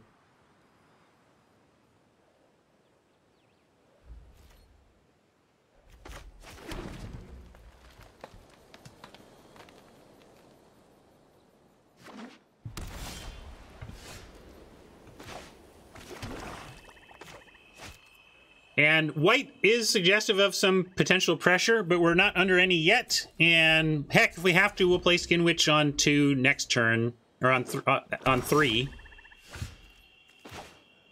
But this is fine with me just playing this other stuff.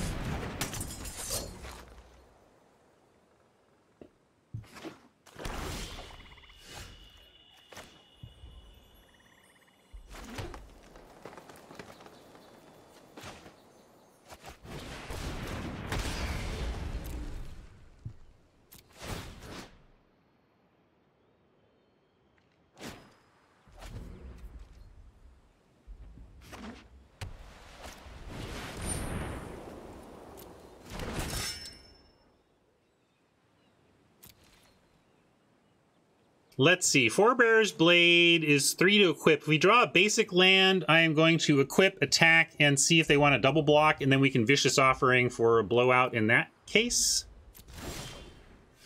But we didn't find a basic land, so now what do we want to do? We could still Vicious Offering 4-3. They're just going to trade 4-3. I'm going to go Thallid here.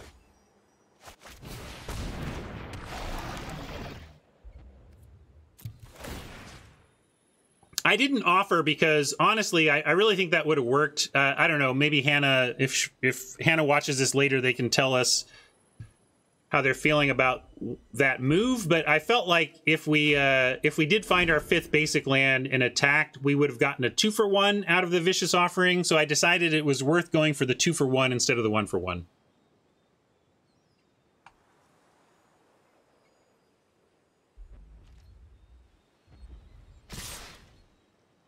Interesting. In this case, though, I might just offer a Thallid, you know, might just offer blocks here all around. If this dies, we don't care. Obviously, if we can get our Traxos, we love our Servant. But in the meantime, I don't even care about this that much either. So let's ask Hannah what's up. Although, yeah, I suppose if... Well, no, even if it's a +1 to team... It's still Thallid trading. Mike just says block 1. I'm going to risk it, Mike. Maybe Mike's right. Let's see. Let's see if I regret blocking both.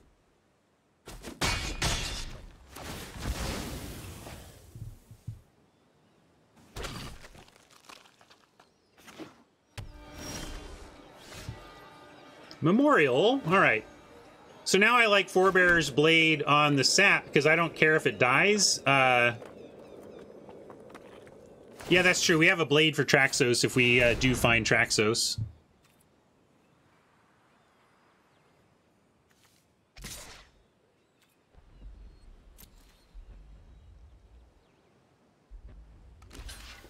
Or is it non-token? Did I screw this up? No, equipped creature. Okay.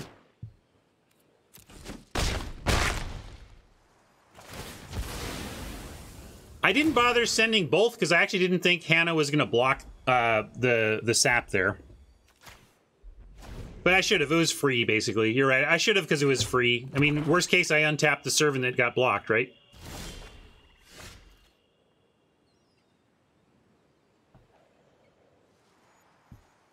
What was the risk, though? I'm not sure there was a risk, Fenor. What was the risk of sending?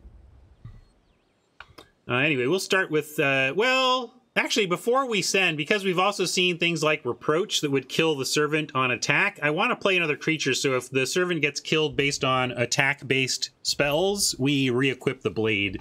So let's drop our spider, and then attack. Normally, this is my screw-up. I play stuff before combat when I shouldn't. Finally, it's correct.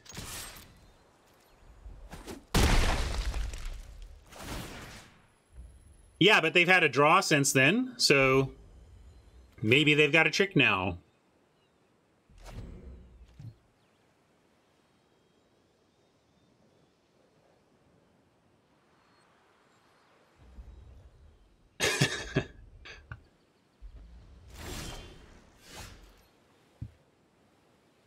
Typo gutter humor.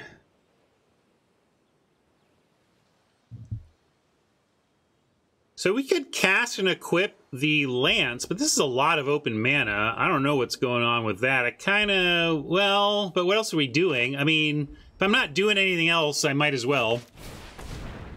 I'm just very, very concerned about this.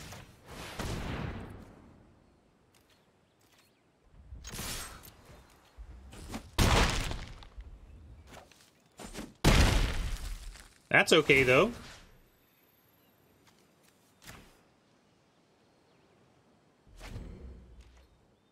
Yeah, what's going on? Hannah's got to explain themselves.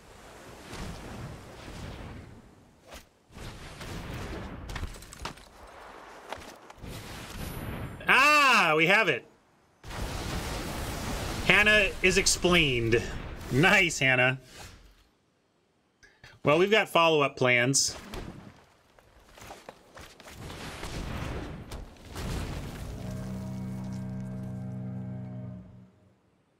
I wouldn't mind if it didn't take... If it got our equipment, though. That's the rough part, right? Although there's nothing we could have done about that.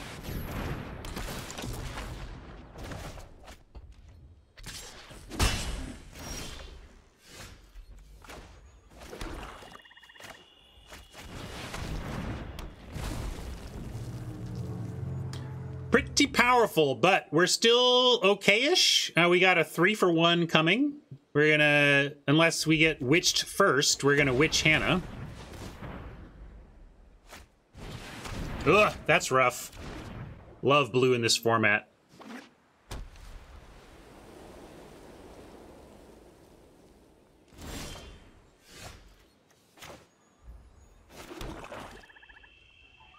I'm gonna witch first, because then we still have Vicious Offering and Ancient Animus as instants in response after an attack. And if we need -5, we have a Skin Witch to sack.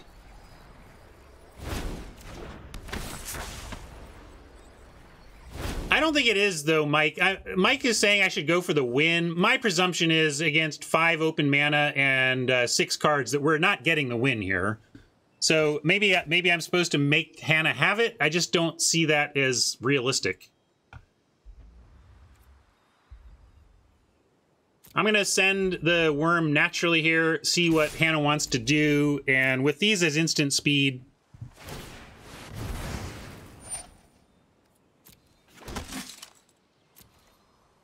So if Hannah's into chump mode, that's pretty good. I'm glad that was the play.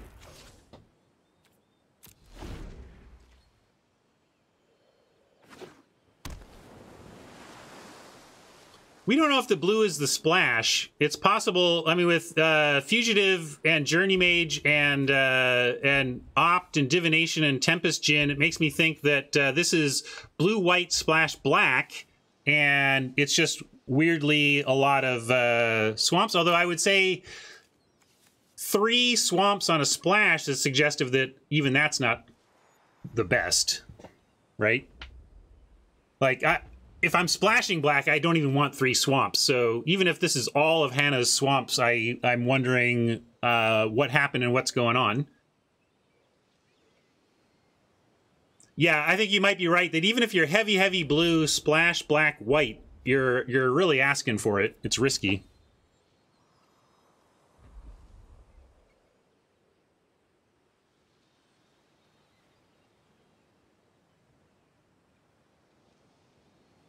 Well, that's the thing. If Hannah has splashed 2 black cards, it probably isn't justified to put 3 swamps in your deck with a Djinn.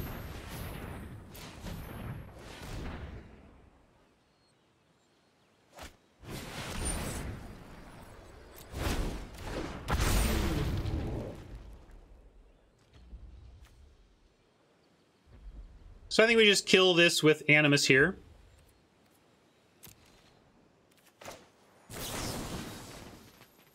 Although, I guess Animus technically kills bigger things as long as the worm is out.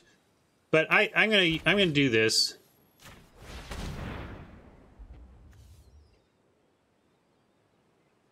Hannah pausing on single blue. Could be Syncopate. What's pausing on a single blue? Opt or Syncopate.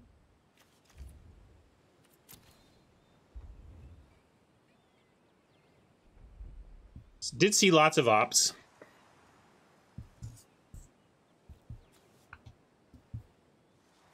We do get both Guardians and Vicious here, but let's start with an attack. Probably just going to get the Worm chumped again. I'm going to leave the Witch back. I mean, I guess I could, like, we could Vicious Offering the Journey Mage, and then the Witch... But it still doesn't have attack. They still just block with Tetsuko, so I'm just going to send the Worm only.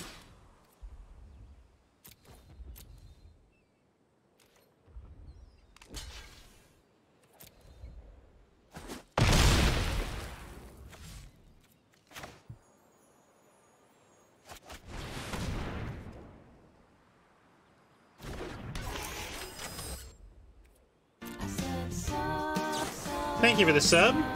It was indeed Opt. Let's see what Hannah does with the Scry. Bottom, bottom, bottom, bottom, bottom, bottom, bottom. Yeah, there we go, bottom.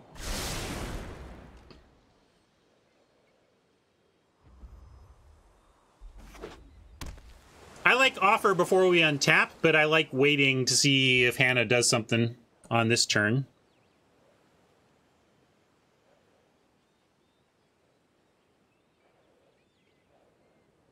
We have ourselves a Memorial to Folly. Nothing to get with it but a Death Bloom right now. Well, that's big.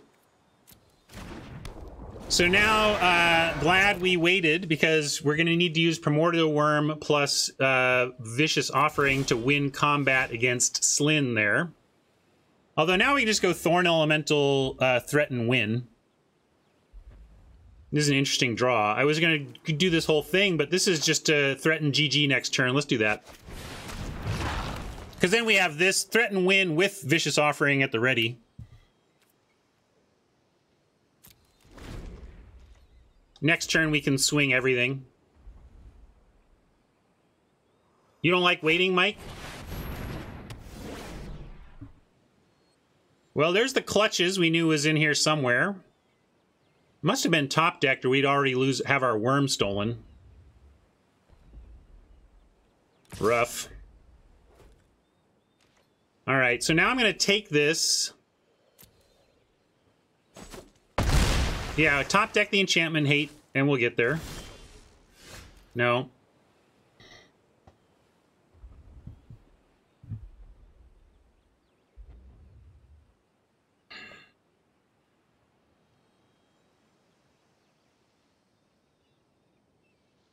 I think we have to, block and kill the Thorn Elemental, chump the Slin Voda, memorial the Thorn Elemental, and then try to get it back that way. Fenner says attack with both. Yeah, because then we can. Oh, we do need. We threaten lethal. Here's the trouble with attacking both. They have chump Tetsuko, chump Journey Mage, and then I guess we chump on the Crackback. I feel if we attack both, if they chump, that all goes horribly wrong. So I'm only gonna... I'm gonna stay back. We don't even use... Like, I guess we send the 7-6, but then they... Yeah, we can do that, because... Alright. I'm with send 7-6. Yes, send 7-6. It's possible we get the Thorn Elemental out of it. If we don't, we probably get a chump, though. I would expect a chump.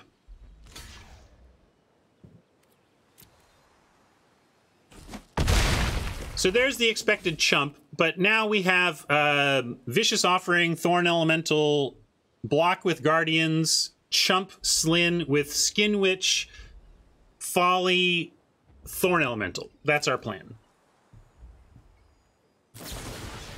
And the plan is over. Good game, Hannah. Well played.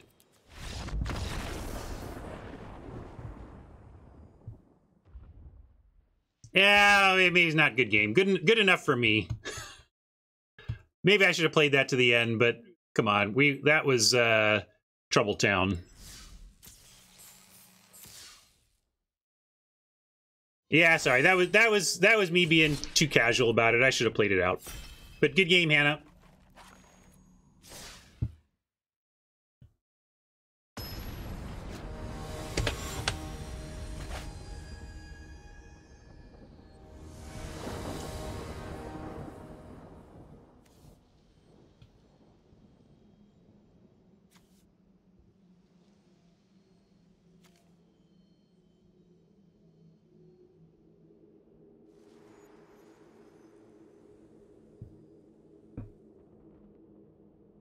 Good game. Nah, we're not mulliganing this. Easy keep.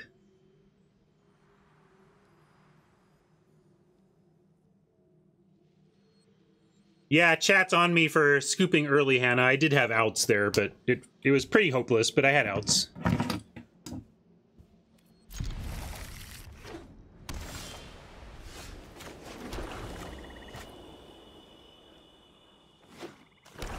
Yeah, a lot of controversy around your inclusion of a blue card in your 3-color deck. But hey, you got me. You got me. I'm gonna drop a Lance here. Don't need a Servant. They're not gonna, like, do anything to the Servant, so let's play the Lance.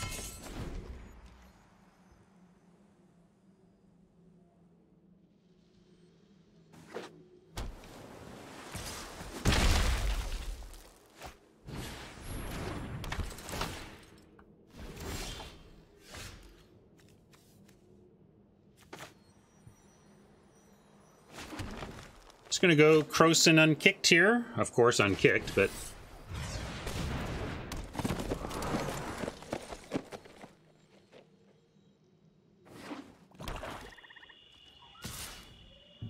Well, it worked out, Hannah, because you rope-a-doped me into the 4-for-1.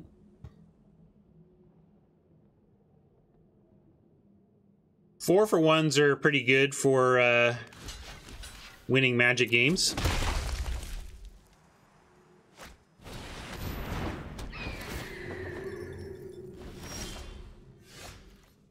Teshar. Could pick that out of the sky if we wanted. Do we need to, though? Kind of like Traxos this turn. Next turn, kick, grow, and have Offering mana up into Skin Witch after that.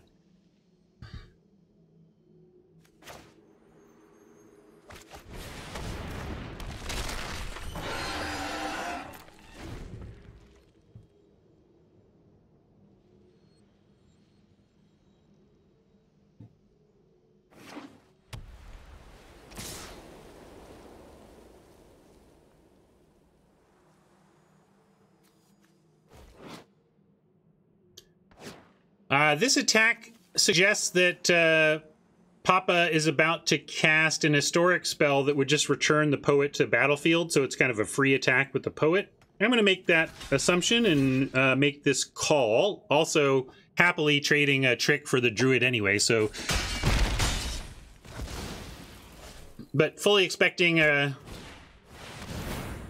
free poet. There you go.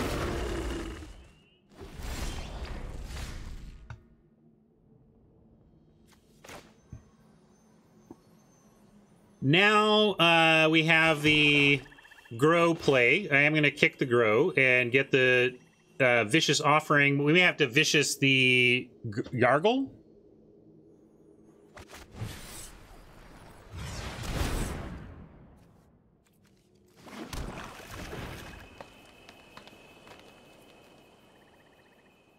Mike likes grow unkicked, but what do you do? Like, why? Because then we have Lance equip? I don't know. I figured I still have the Vicious Offering play, so I'm fine. Although I might want to do it while they're tapped out here.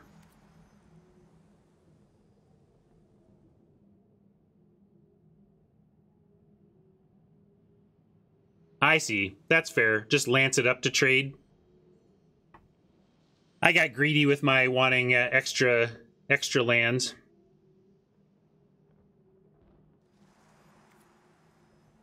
But I have what I have now. I'm going to say no attacks and follow through on my offering play.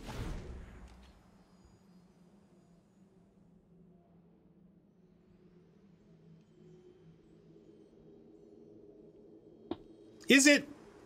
This apostle is rarely a pain.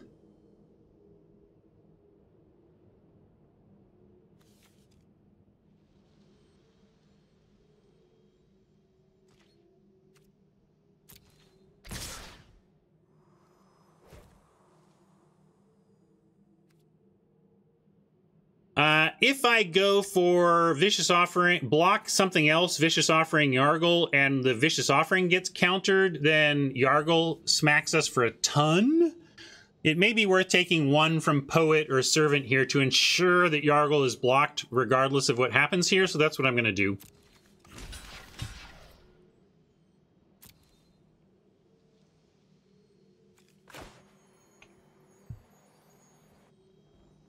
Offering before blocks, if that gets stopped, also leads to the 9 damage. So,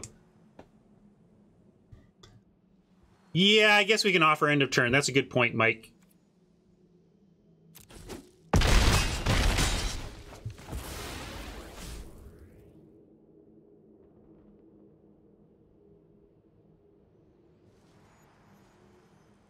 I've never seen anybody do the Teshar Poet Saga loop, so if that's what Teshar finally does to actually impact a game of Magic in a way beyond being a 2/2 flyer, then I'll be impressed and be happy about that.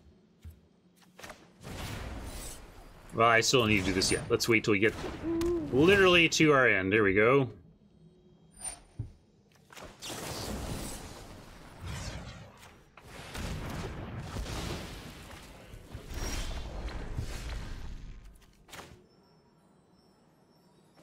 Well, we get their last 2 cards, but then we have some tough times trying to manage these flyers with nothing in our hand to do it. So, like, we're actually extremely disadvantaged here and are likely to lose unless we find flyer-based prevention right on top.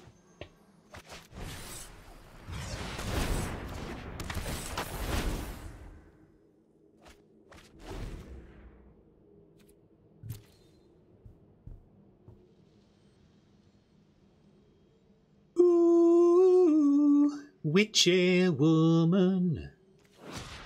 It's not even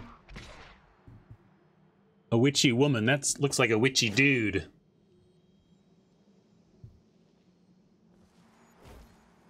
I thought witch was like a gendered word. Maybe it isn't.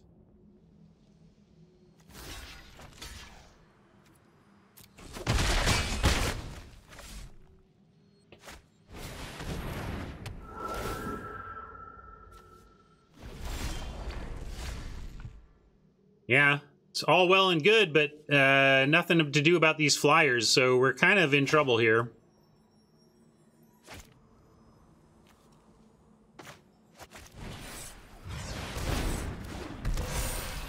Big and useless.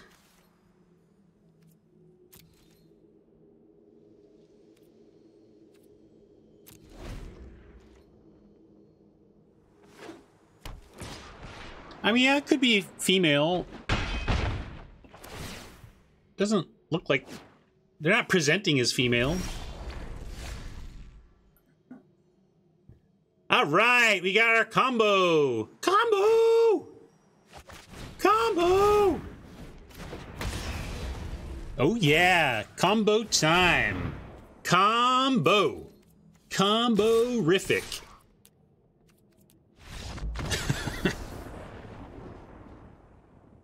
Is that a bald female?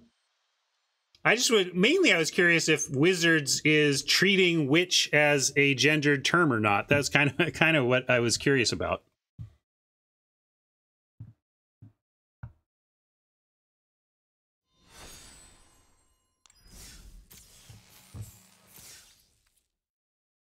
Should have killed the 2/2 when it dropped, so we could... what I should have done... No, I disagree that was the problem, East. I strongly disagree that killing the 2/2 when it dropped was the correct play. I believe where I messed up, though, was not taking Mike's line and using our creature plus equipment to manage Yargle. Because if we had used creature plus equipment to manage Yargle, then we would have had the -2 for the air. But we couldn't not manage Yargle. Yargle was a greater priority than the 2/2 flyer in our situation. It's just that I should have found a way to manage Yargle without removal. When you can use creatures for removal, then you get to use your removal on other creatures as well. So that's, I think, the mistake of that game, not failing to pick off the apostle on first look. Sure, I mean East, but that's what I'm saying. The point is you are right that I should have used the removal. I should have found a way to use that -2/-2 on the flyer. But I strongly disagree that I should have used the -2/-2 on the flyer as soon as it appeared, as if that was the important thing, as if nailing it immediately was the difference between winning and losing. It wasn't. The difference between winning and losing was me misusing my resources, my removal resources in general.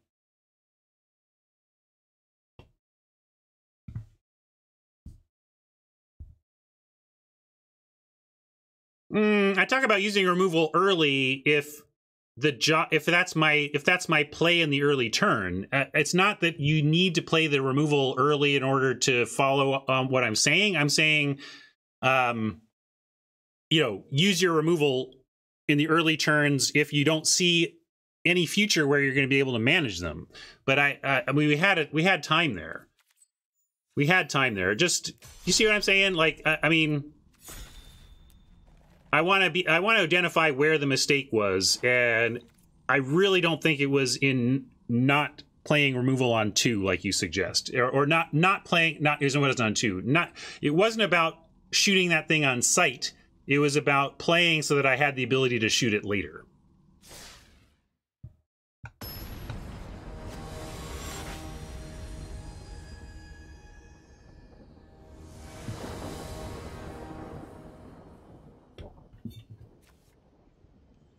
I'm now 2 and 3, is that right?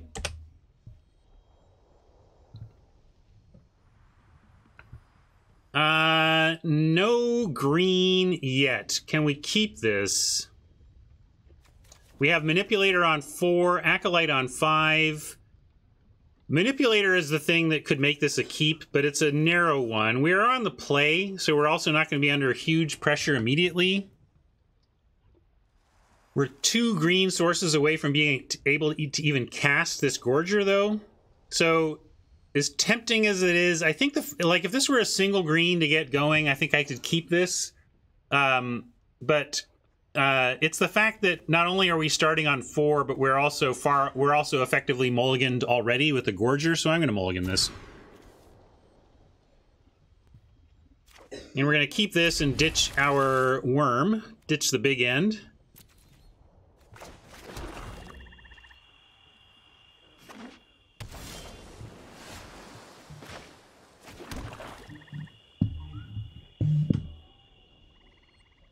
Excuse me.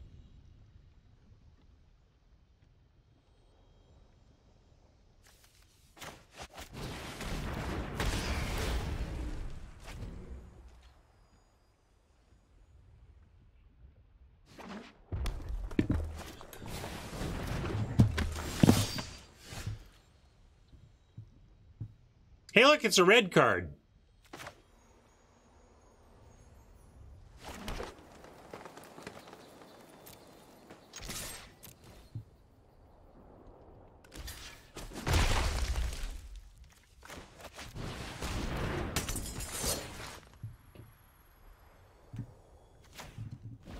This is still probably a wizard deck. You just don't get all the wizards you want.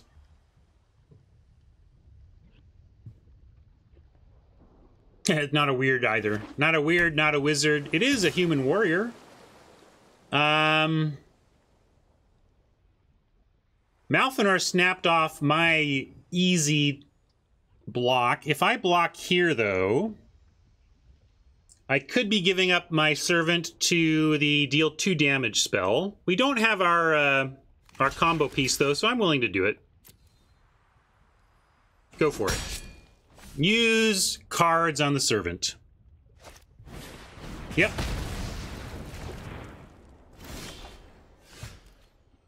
That was where we should have drawn Traxos for maximum punishment, but we didn't.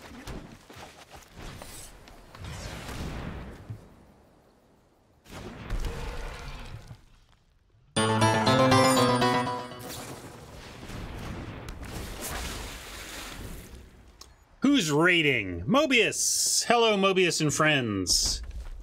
We decided to do a pickup draft today. We're drafting Dominaria because we went over to mtgadraft.herokuapp.com and I'm drafting against viewers.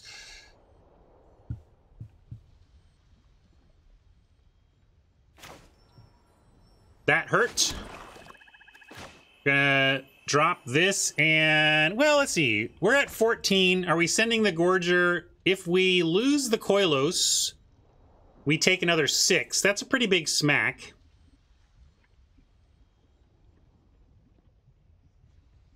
So yeah, we're gonna play the Guardians. My question is whether we hit for 4 or not. Yeah, equip get vigilance can do it too, but I'd rather add to the board east. We can do the equip play later. I especially like equipping the blade after we have a second creature on board, so if they kill our bladed creature, we do get the free re-equip. And I'm gonna go with Mike's plan here. It was my only question was whether or not we were attacking with a Gorger or not, and I think we have to risk it. We gotta do some racing of our own.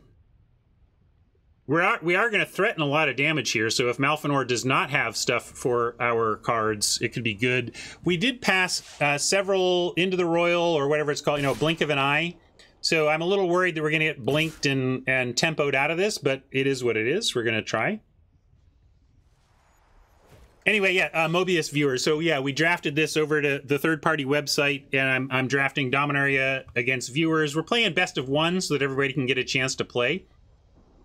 So this is interesting. We've got Warcaller attacking and Trickster not attacking.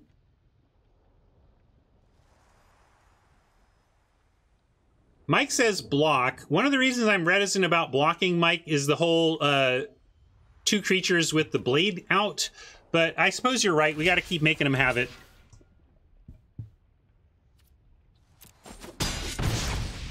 And if it's a 2-for-1, fine. That's a 1-for-1. Okay.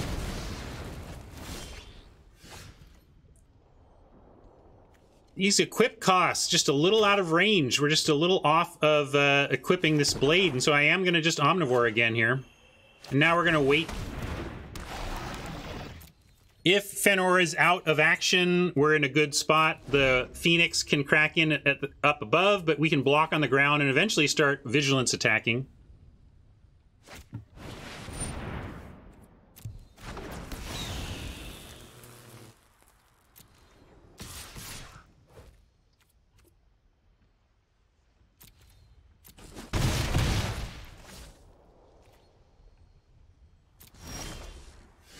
Well, we need some of our removal, and aren't finding it. Let's go...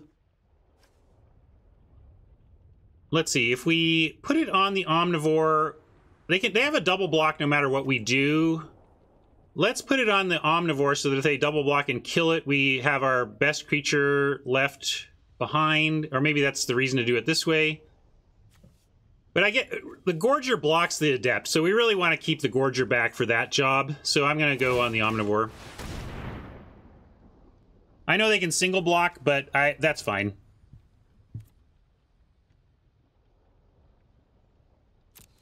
Yeah, that's true. I guess it gives vigilance, but I don't want this dead. I don't want the... They can single block, but I don't want the Gorger dead at all. That was my feeling.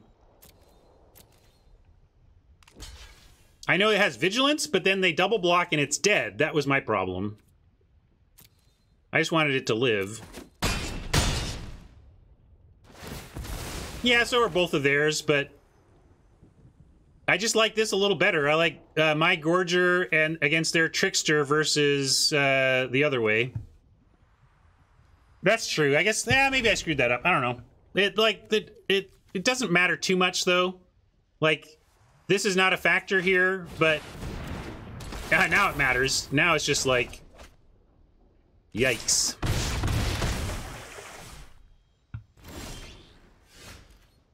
But the thing is, actually, that makes it all how it doesn't matter. We're just getting, we're talking about all this stuff on the ground as though I'm not being attacked by 2 Warcry Phoenixes that I can do almost nothing about. So we're talking about stuff on the ground like it matters to the outcome of the game. But we're gonna see the last 2 cards before we die. Ha!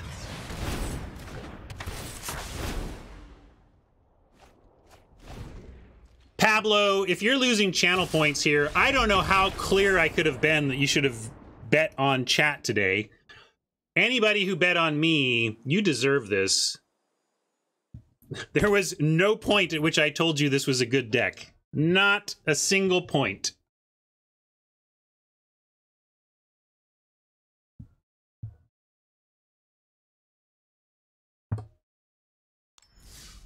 Is this a dead man, Doctor? Very dead, Mr. Spock.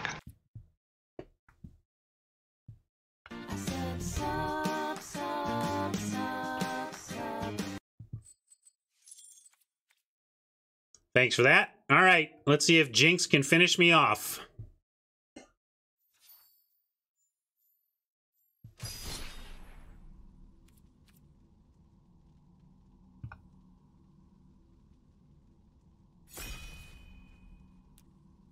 I didn't know there was I thought it was just 50-50 betting. I didn't have anything to do with the wagering setup, so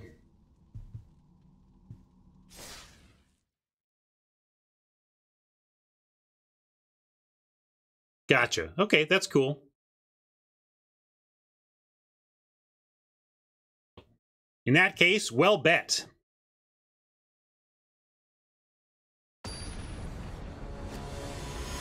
Sometimes you make the correct decisions and still lose, right?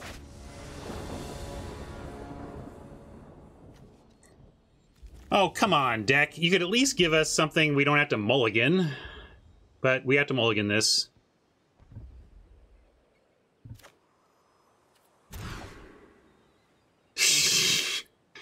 Sure. Sure. I think I like ditching Omnivore. Omnivore is really a hill giant in our deck, and Windgrace Acolyte does more, and Traxos is kind of our build around if we get Forebear's Blade on it. Sweet!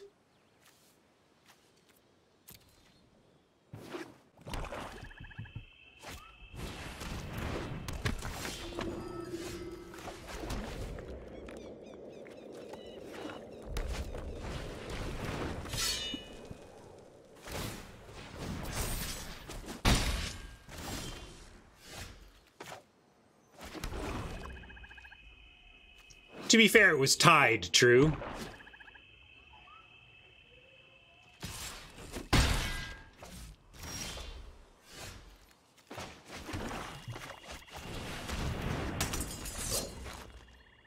I I know that I can play this to trigger this, but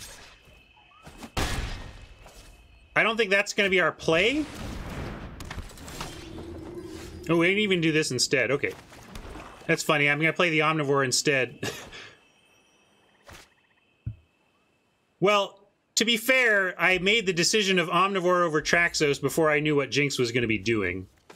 If I had known this was Jinx's play, I would have done it. I would have ditched the Traxos anyway.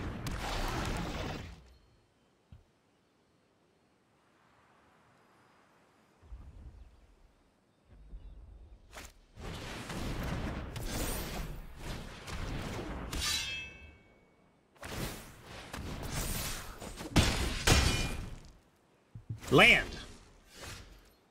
Really needed a land there. We do get a double block, though. Mulligan into no land is not really a reasonable fight here. We saw the 3/2 legend in somebody else's deck. Or no, the red legend was in somebody else's deck. Maybe there's two. It was an uncommon. All right, we're dead to removal.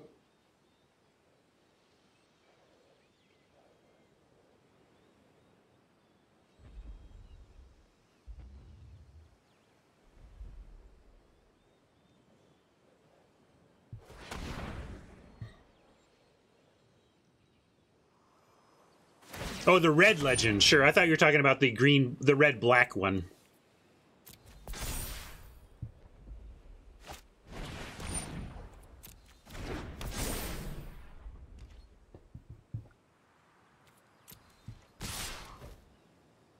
All right, so now we got to figure out what we're blocking here. Confessor is...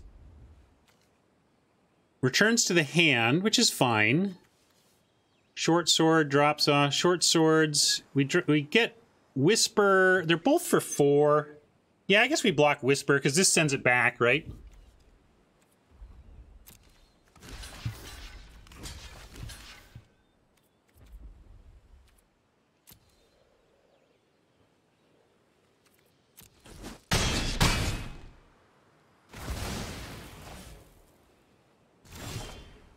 And now, let's see. We can go Traxos. I guess if Jinx had removal, we'd already be dead. So we can go Traxos untap. But Windgrace gains us some life right now, which takes us out of range of removal death. So let's do that.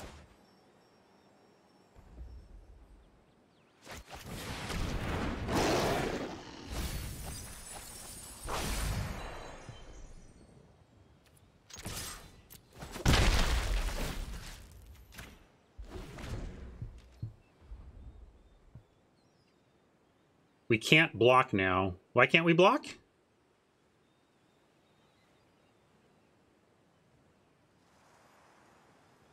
Windgrace, it was a tough call. Traxos gives us untapped 7/7. Well, sure we can risk Servant.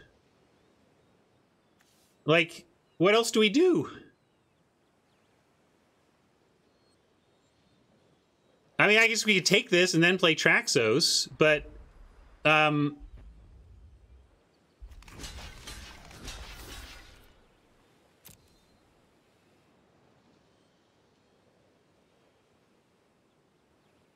yeah, Traxos is worse, but that's if Jinx kills the Servant. We still got our Windgrace here. I do my hair toss, had our check my Windgrace. nails. Baby, how you feeling? Can also get back...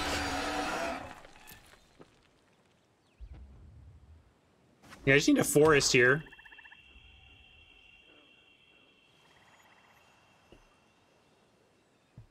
We can go...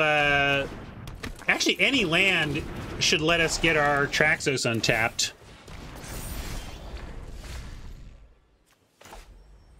Trouble is, oh yeah, that should work. That should work. Oh no, are we just dead? Are we just dead?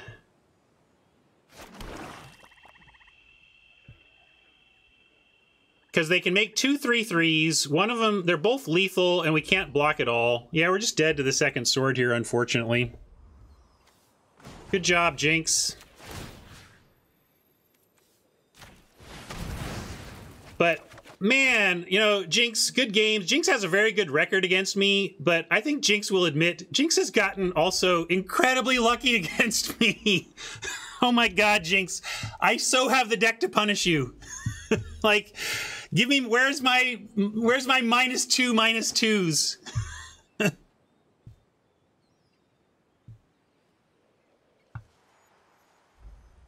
Are you dead if I play server? Yeah, we're dead. We're dead.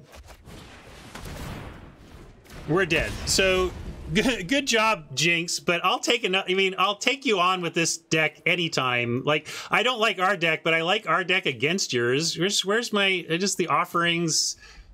Didn't have the offerings. Didn't have the offerings. So you got me, Jinx. I'll make him do it, but Jinx knows what's up.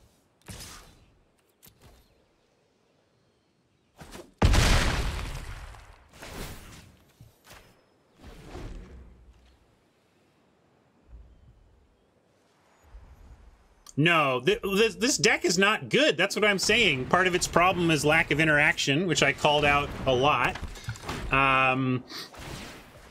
But we have Icy. Oh, like Icy Manipulator? We've got an Icy Manipulator against Mr. Equipment and Auras. Oh my god. There is no justice in Magic today. There is no justice against Jinx today.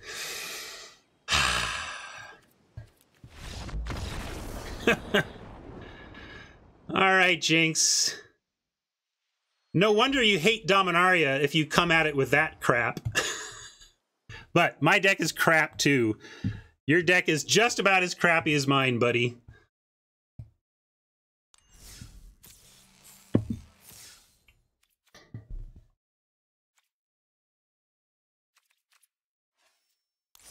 No, your deck is Garbo against any good deck in the format. It's just that my deck is Garbo too.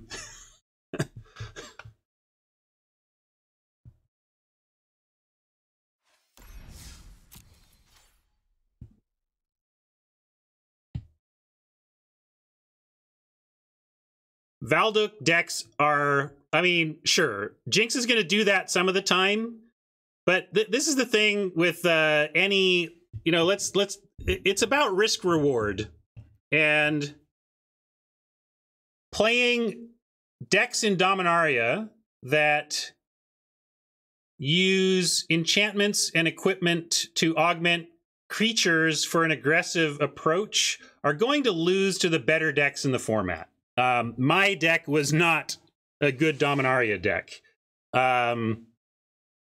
And sometimes Jinx's deck is going to crush. Often. Like I'm not saying Jinx's deck is like some sort of, you know, destined to be 20%. No. I'm just saying against, with the way this format matches up, a well-built deck in this format is going to really give Jinx's type of deck a hard time. That's all. I just didn't have a well-built deck, and I had the tools. I had some of the tools, and I just found none of them. That happens. But aggro really got me today, and I think that's the. I mean, we saw, like, I had a very medium deck that was a medium mid-range, and it got rolled by aggro. We got rolled by, I guess it was Fenor who had the flying 2/2s, and really, I just don't think that's. I mean, I build against it, Fenor. I mean, I think Fenor says aggro is secretly good in Dom because nobody builds against it. I'm going to push back and say, Fenor, the reason that I strongly disagree, I'm always looking for 2s. I mean, I said it from the beginning of the draft. I said the beginning of the draft that my whole approach is survive until you can recur value, and that the survive part is very important, and especially in pod, where you are going to be facing some aggro, especially in pod facing all 7 opponents. You know I'm going to be facing aggro, so of course I'm looking for it. And I push back on your comment of nobody builds against it, Fenor, because I think one of the reason that aggro is in general weak in the format is that you build against it accidentally, because you're running things like Skin Witches and Chroniclers and 1/3s for 2 in other ways, you know. So I think if you tell yourself you don't need to worry about the early game because it's Dominaria, then yeah, you're doing it way, way, way wrong. But I think that the reason this format is bad for aggro is because the control decks naturally have good tools against it, because they have these kicker spells where you get to use them on 2 if you need to, or use them on 6 to take over. And that's why I feel like aggro is weak. You're right, if people aren't going to take the cards to do it, but that's where I'm talking, like, you're going to take your removal spells, and the removal is cheap and instant and everything. So I don't know. I hear what you're saying, that if people aren't going to prepare for any aggro, they're going to suffer. But that's not what we did, and that's not what the format does in general, I think. I think I was not in the best seat. I didn't play my best Magic today, and I didn't have my best luck today. And what do you know? The result is a 2 and 5. So no big surprises there. So it goes.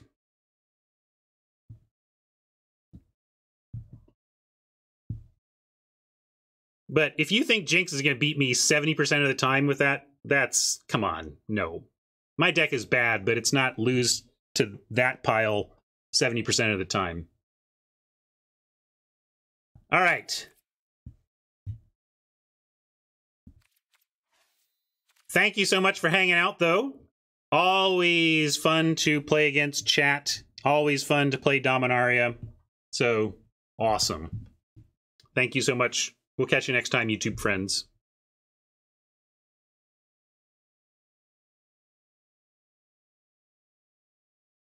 Sure, it was synergistic and easily disruptible by anybody with good cards. Easily disruptible by anybody with good cards. Unfortunately, so is my deck.